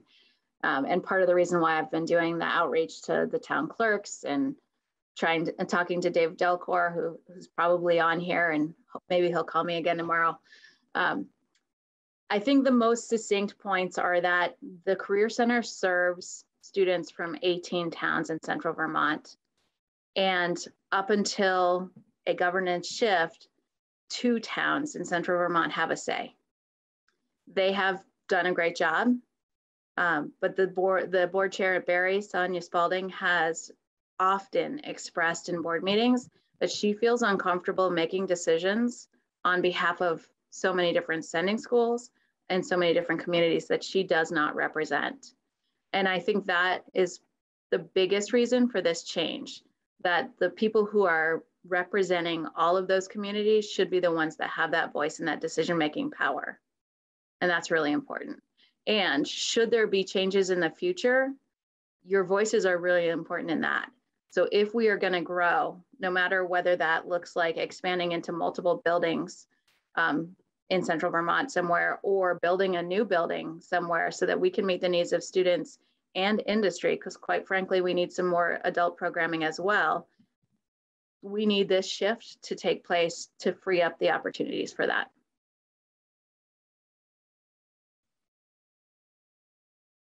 Thank you, Jody. Any other questions from board members? So at the next meeting on Tuesday, the 26th, we would be talking about the communications plan, Carrie. Right now, we had got it just to what Jody had shared, you know, visiting the different boards. We don't give the report back to the AOE until November 1st. So we want to get ahead, but we also don't want to get too ahead because this deadline is set by us.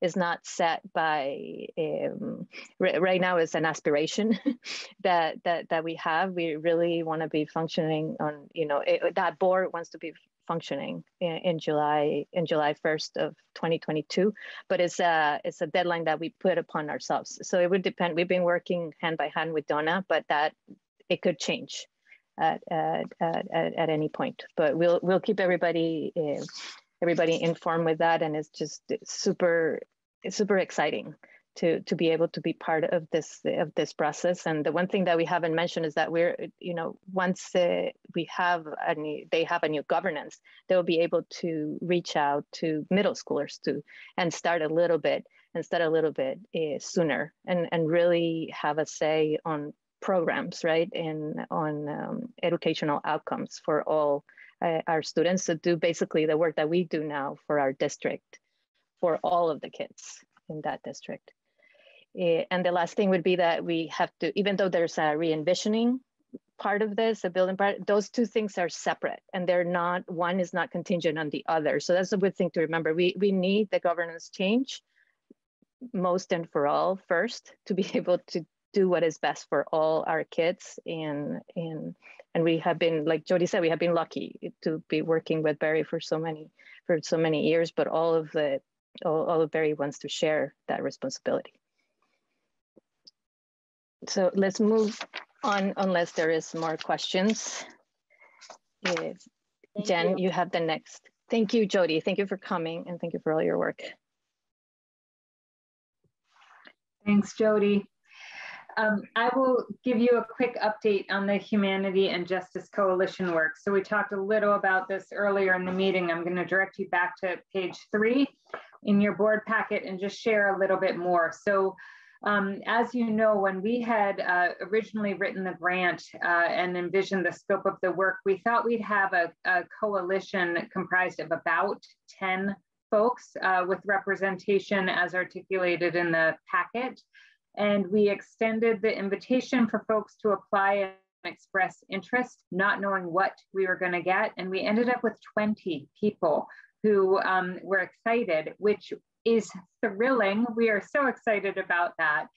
And as we sat down and thought about it, we were thinking, first of all, the grant period began July 1st. And the reality is we're about 4 months behind given transitions and changes in leadership and COVID. So we're about 4 months behind our original timeline.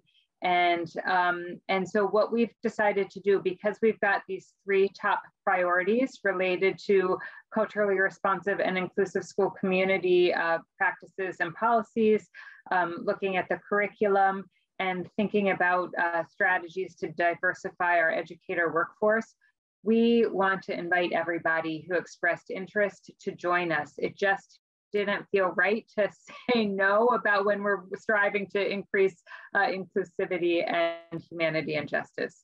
So we've extended the invitation to all 20 people who have expressed interest. We're thrilled. We'll organize around these 3 priorities so that we'll have work groups of about 7 or so people per priority, so that we can still be manageable and productive in terms of our group size.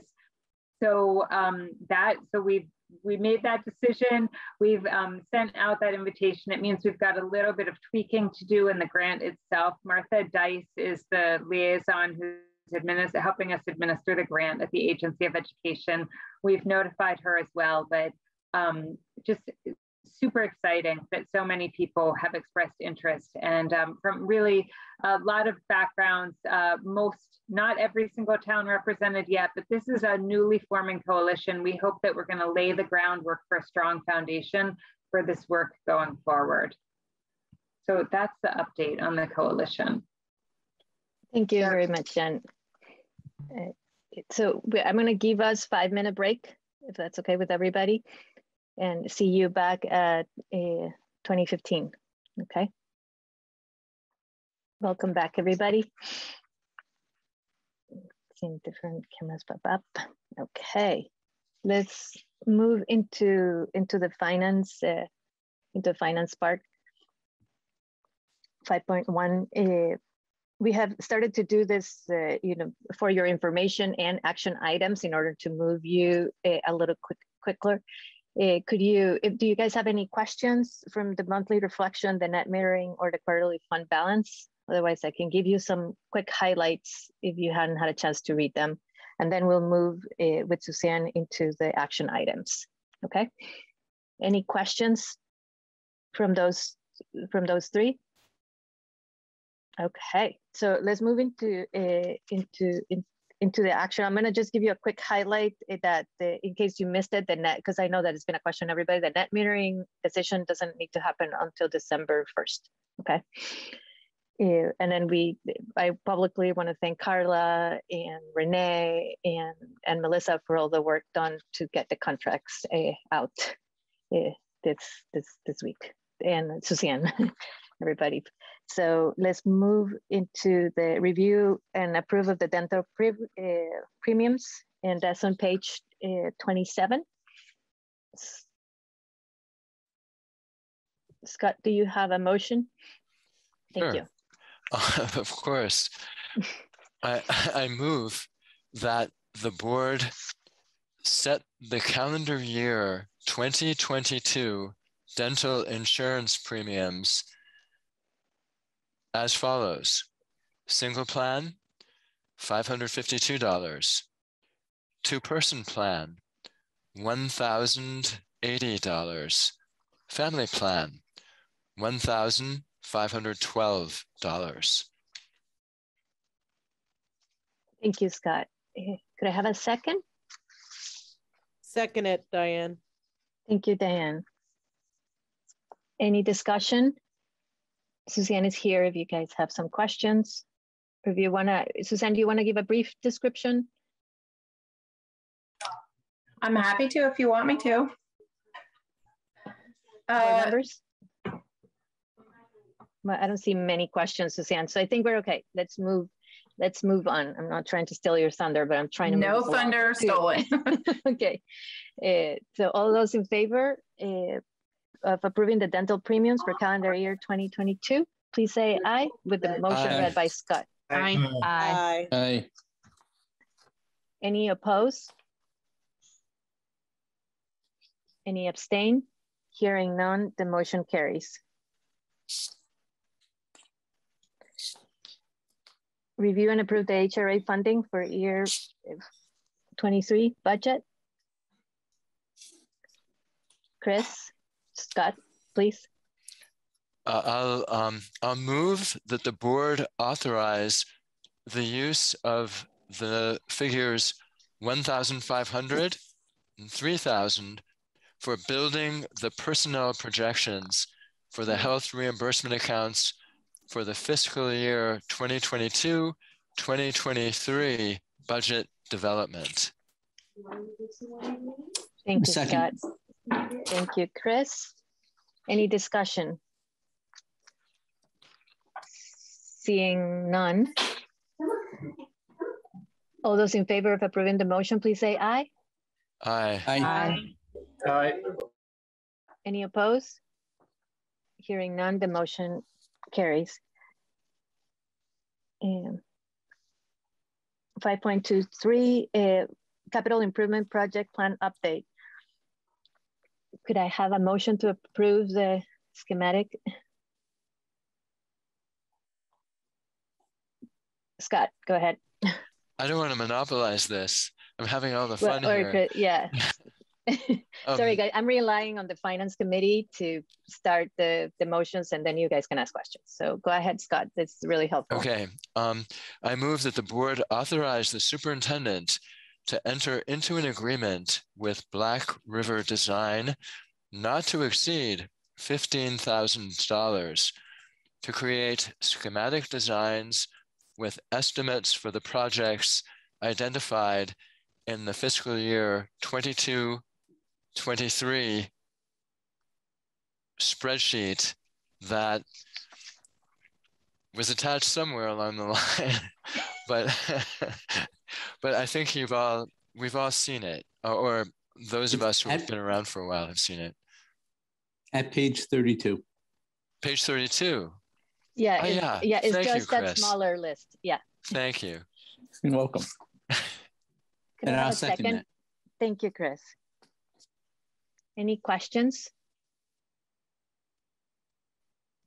No discussion, seeing none. Thank you, Chris O'Brien, for all the work on this. And let's go ahead and vote. All those in favor, please say aye. Aye. Aye. Any opposed? Any abstain? The motion carries unanimously. Let's move into policy committee, and I'll pass this on to you, Chris. Thanks, Flor.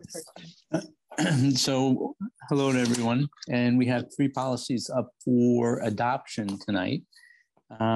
These were policies that came back to the committee, and with Mark Klein's guidance, we did some editing and shaping of the policy, and I think produced a better policy. One of the more significant changes was eliminating some policy language that had staff members concerned, particularly over confiscation of personal electronic devices. So with that, we first up is B8, the electronic communication between employees and students policy. And this is up for adoption now. Chris, I just want to clarify, they're warned for a first reading and adoption on November 17th. Well, we didn't adopt them then. We did not adopt them previously. I think we tabled them to reconsider them at the policy committee. First reading today, Chris, and then we're going to adopt them. Oh, to be adopted. Meeting in November. I'm sorry. Yes. Thank you very much. Sorry about that. That's what she was trying to say. So thank you, Jen. So for first reading, B8, which is the electronic communication between employees and students policy. Are there any questions from board members on this policy as presently constituted? I can't see. Diane.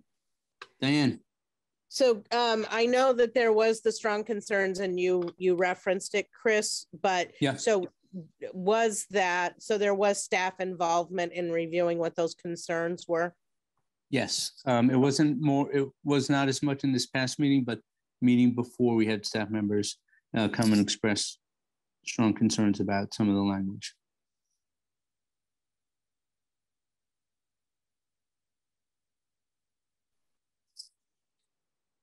Any other questions? I don't see any other hands up.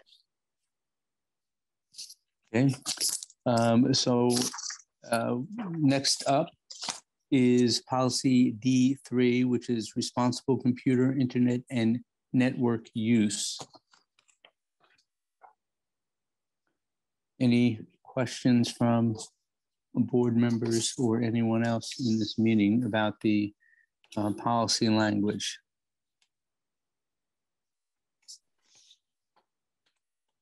I don't see any hands up. I guess okay. I would like to just to have it on the record. If you could just describe a little bit the conversation, since there was a little bit of a controversy before, just how the conversations had been and who was included in that conversation. So all the policy committee members were included. I think in our last meeting we had Ellen Noble from East Montpelier participated as well. And one of the concerns was there's a question as to whether we actually needed these policies at all, dealing with our internet, our network, and the electronics And Mark said we did, and he was satisfied with these particular policies. He went through them with a fine-tooth comb, made proposed language changes for us to consider, and felt that they provided the security that we needed for our networks and the governance of electronics with our system. I'd like to add as well on the committee when we met, this one is required and it is a VSBA one. The one before is also VSBA vetted. I think some of the concerns before were there were several policies that had come differently, but this one is a required VSBA policy and people have looked at it and made their suggestions. Thank you, Lindy. Diane has her hand up. Yeah, I guess so did we have these policies before? Because when we've seen policies where there's some edits, as you were saying, Chris, that Mark helped clarify things, we've seen those edits. And so I'm not, we've seen like the strike throughs and everything prior to the final adoption. So I just wonder if that exists somewhere. I'm sure it does. And if you like, we can have them produced along with the policies for our next meeting. So you can actually see where the edits were and what was taken out. That would be helpful. Or changed, or just changed. Yeah. Yep, great. Thank you. Okay, fine. If it wouldn't be on this D3, this had been adopted previously. The reason it's back to you is because we moved a paragraph or two at the very end about law enforcement involvement. This is how I remember it. So Chris, please correct me if I'm wrong, but at the bottom we added, we added a paragraph that says law enforcement requests regarding district devices. Right. What we ended up doing there was modifying it so that it was clear that it was the superintendent who addressed any and all requests like that. Earlier, the policy was a little bit broader, and we narrowed it so that if there was any request for access to either equipment, software, or an account, that it went through the superintendent's office. Michelle? And in that first policy about the communication between employees and students, the only thing we changed from what the VSBA had was we added the prevention of sexual harassment Title IX to the policy section on the last page in 2 places. That was the only thing we changed from what the VSBA had proposed. Thank you for that clarification, Michelle. And we did not have the policies before? Okay, thank you. Chris? So next up, we have policy E46 dealing with memorials. And this has been revised so that we are dealing with memorials that are more controlled through the schools. Actually, more of a unified policy amongst all the schools, that there'd be a common memorial that each school would be placed at each school for remembering students, staff members, and that they would be maintained by the district as a whole. That was a revision that we made because it was not clear that it would be the district as opposed to the individual schools.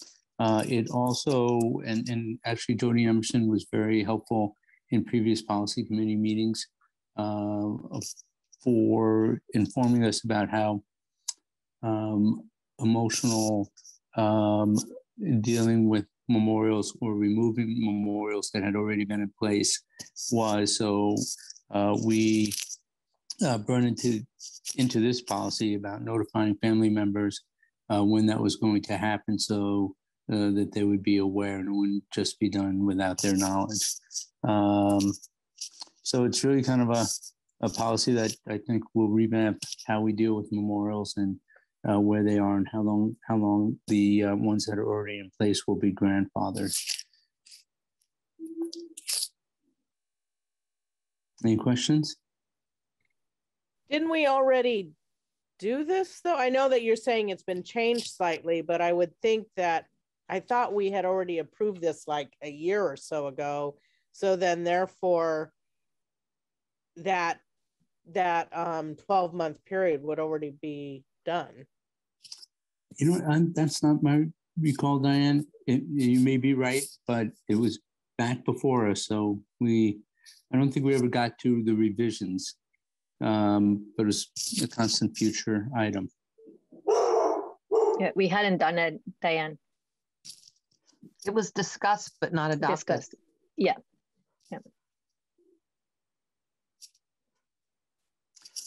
So that's all. Thank you very much. Thank you to the policy committee for all that work. Let's move into our consent agenda. And we have minutes for September 22nd for a board meeting and minutes for our community forum. Could I have a motion for each of them? To move them as a slate, I think it's okay, if you guys are comfortable with that. So moved. Okay, thank you, Chris. Could I have a second? I'll second. Thank you, Maggie. Any discussion? There's a lot of minutes to read, guys. Yeah. Okay, hearing none, all those in favor of approving the minutes for September 22nd and October 6th, please say aye. Aye. Aye. Aye. Aye. Thank you. Any opposed? Any abstain? Hearing none, the motion carries. Approved board orders. Lindy. Please. I'm ready. All right. I make a motion to accept the board orders ending on October 20th in the amount of $803,452.23. Have a second? Second. Oops, sorry. Diane? Yeah, Diane. Okay, any discussion, any questions? All those in favor of approving the board orders as read by Lindy, please say aye. Aye. Aye. Aye. Aye. Any opposed? Seeing none, the motion carries. Lindy? That was the only one. Oh, that was the only one. Yeah, that's true. Yeah, okay. Phew, that was the only one I had open. And we don't forget, we don't have our I was emails. thinking, yeah. So moving into approve new teachers and resignations. We don't have any that I know. Have any right now? No. Okay. Hopefully next time.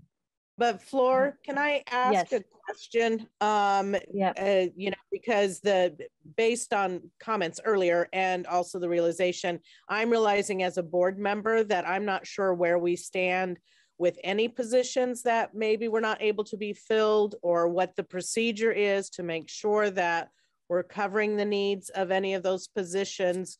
And so I thought this was a good spot to ask that question as to, are we able to get updates about unfilled positions, the impact and possible plans? Yeah, let's go ahead and have that. Jen has been adding a little bit to her newsletter, but this would be a good spot to Jen. Yeah. So we still have a number of key vacancies. I don't have the list in front of me, so I'm going to go by memory. Okay. We have a driver's ed position that's still open. We have a memorandum of understanding about that. We're continuing to advertise, and we have a workaround for the time being, although really wanting to have somebody in that position. We still have a literacy interventionist position open at Calais. We have some flexibility right now with somebody in staff doing some literacy intervention. We're in the works with being able to partially fill that position. I wasn't ready to bring to you tonight, but that we're making progress on that. Music in Berlin and Calais remain a struggle, as you heard during public comment tonight. We have a substitute at Berlin who is not licensed, is doing a lovely job, but is not a certified music teacher, and that's sustainable only for so long. And we are patching together something in the short term at Calais. We doubled up with some technology integration to meet some contractual needs. We're now doing some additional dance right now, and that does impact health education at Rumney and Berlin. We're trying to flex and work around that. We have some key, I think that's it for the teaching positions. We have some key behavior interventionist openings still in the district. We have some openings in custodial services and in food services. And these positions are causing a strain on our system, as you can imagine. We were just in a conversation earlier today about how to start to get creative and think outside of the box so that we can meet our contractual obligations around lunch breaks, for example, when we're short-staffed with in some departments. So we're working on it. Our principals are working hard. We have things advertised. We refresh in school spring, and we are not alone. On a somewhat related note, although we don't employ our bus drivers, we have had impacts with shortages of bus drivers. We're not immune to that either. We've done some really creative and last minute rerouting of buses. Michelle Sepka and Sue Bersher worked hard to pull that off at the last minute, and it has impacted athletics at times too when we haven't had bus runs. Folks are stepping up and subbing as they are able to do so, and that also goes back to sort of the gratitude and the sort of coming together, all hands on deck, and people are tired. So it is a strain on the system. That's where we stand right now. Maggie?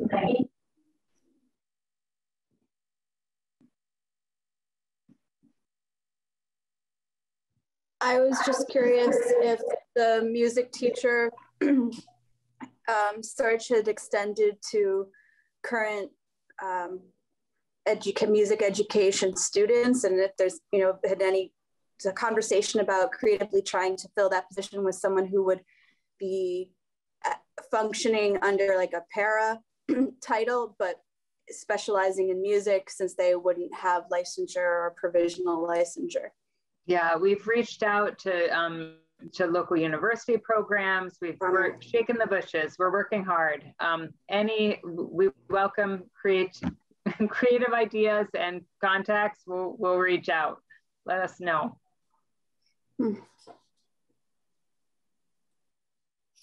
Thank you, Jen. I think that's another example of something, these are things the community needs to hear directly, considering we had a Berlin elementary educator talking about this in the public comments early in the meeting. You guys are working so hard to address these things, but I'm not confident that this information is getting out to people on a routine basis. And if that falls on us, that we need to find a way as a board to ensure that communication is had. It just feels very important because I think it would lend itself towards greater community appreciation for the incredibly difficult work that you do at the school levels and at the central office. Thanks, Maggie. Lindy? I was going to comment on seeing it in Front Porch Forum, I think is good.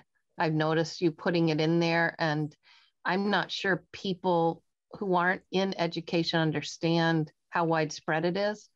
And I know in the district where I'm working, we just hired somebody in the TAP program to do music. And that one, she should be doing it as a student intern, but we're going to get her as a music teacher. And it's just so interesting what a shortage there is across the board, and spreading the word any way you can. And I have seen it in Front Porch Forum, and I said something to somebody the other day about, wow, they're even putting it in Front Porch Forum just to let people know it's no longer that we expect people are going to school spring and looking. But do you have any friends? Do you know anybody who just retired? it's an interesting but not very fun conundrum. Our principals have also put it in their newsletters as well, and we've gotten a few folks from that. So parents who have said, hey, maybe, and we have gotten a few bites, which has been great. We're doing what we can. Thank you, Jen. And I just want to comment that it's a trend in the entire state and in the entire New England, and I believe the country. Is really hard right now. And both the governor and Secretary French are trying to come up with some creative ideas too, and how to support some districts that are having to close at points when they don't have enough staff or enough bus drivers. Let's move into board reflection.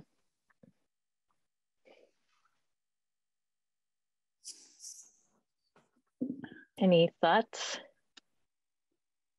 Scott? Well, I'm going to let Diane go first. No, just kidding. No, Scott, go ahead. Should I brace or like, no, just. No. Go ahead, go ahead. This kind of also spills over into public comments. I think you may have seen that Chris Winters sent an email to all of us right before the board meeting. And in terms of the question of public engagement and the relation between ourselves as a board and our constituents,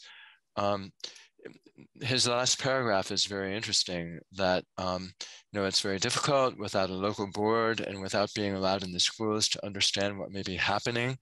We are all at an uncomfortable level of disconnect. I think that's well put. And this is, partly due to COVID, partly due to the nature of being a single district with, all of us, each of us representing all 10,000 people who live in it, and trying to figure out how to do that. And I applaud the efforts made so far and look forward to, the discussions to come. Thank you, Scott. Diane? I really appreciated having the very clear and concise reflections, as well as background information needed to make some of these decisions. So I found that extremely helpful. Thank you, Diane.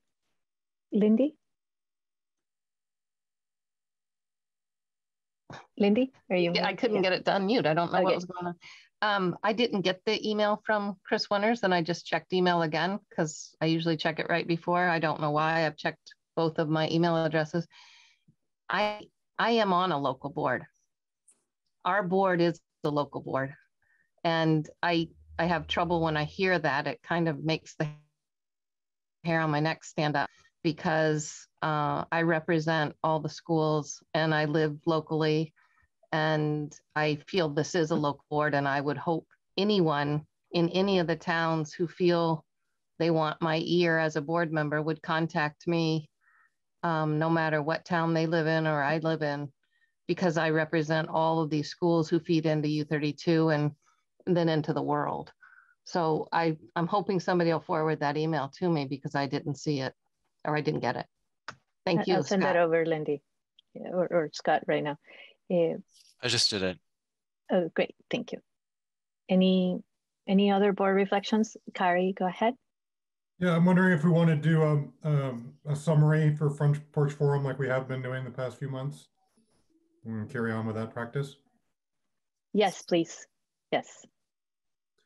I assume you're volunteering. Thank you. Yeah. Well, I'm tempted to volunteer to work with Maggie on it, if Maggie's willing. That's great. I'm game. Yep, I'd love to. Okay, and then we'll run it by the steering committee just so other people see it before we distribute it. Okay, great. Thank you, Kari. Any other board reflections from our meeting? Okay. A public comments. Let me see if I see any hands open. I don't know if we have any members of the public left. I don't see anybody.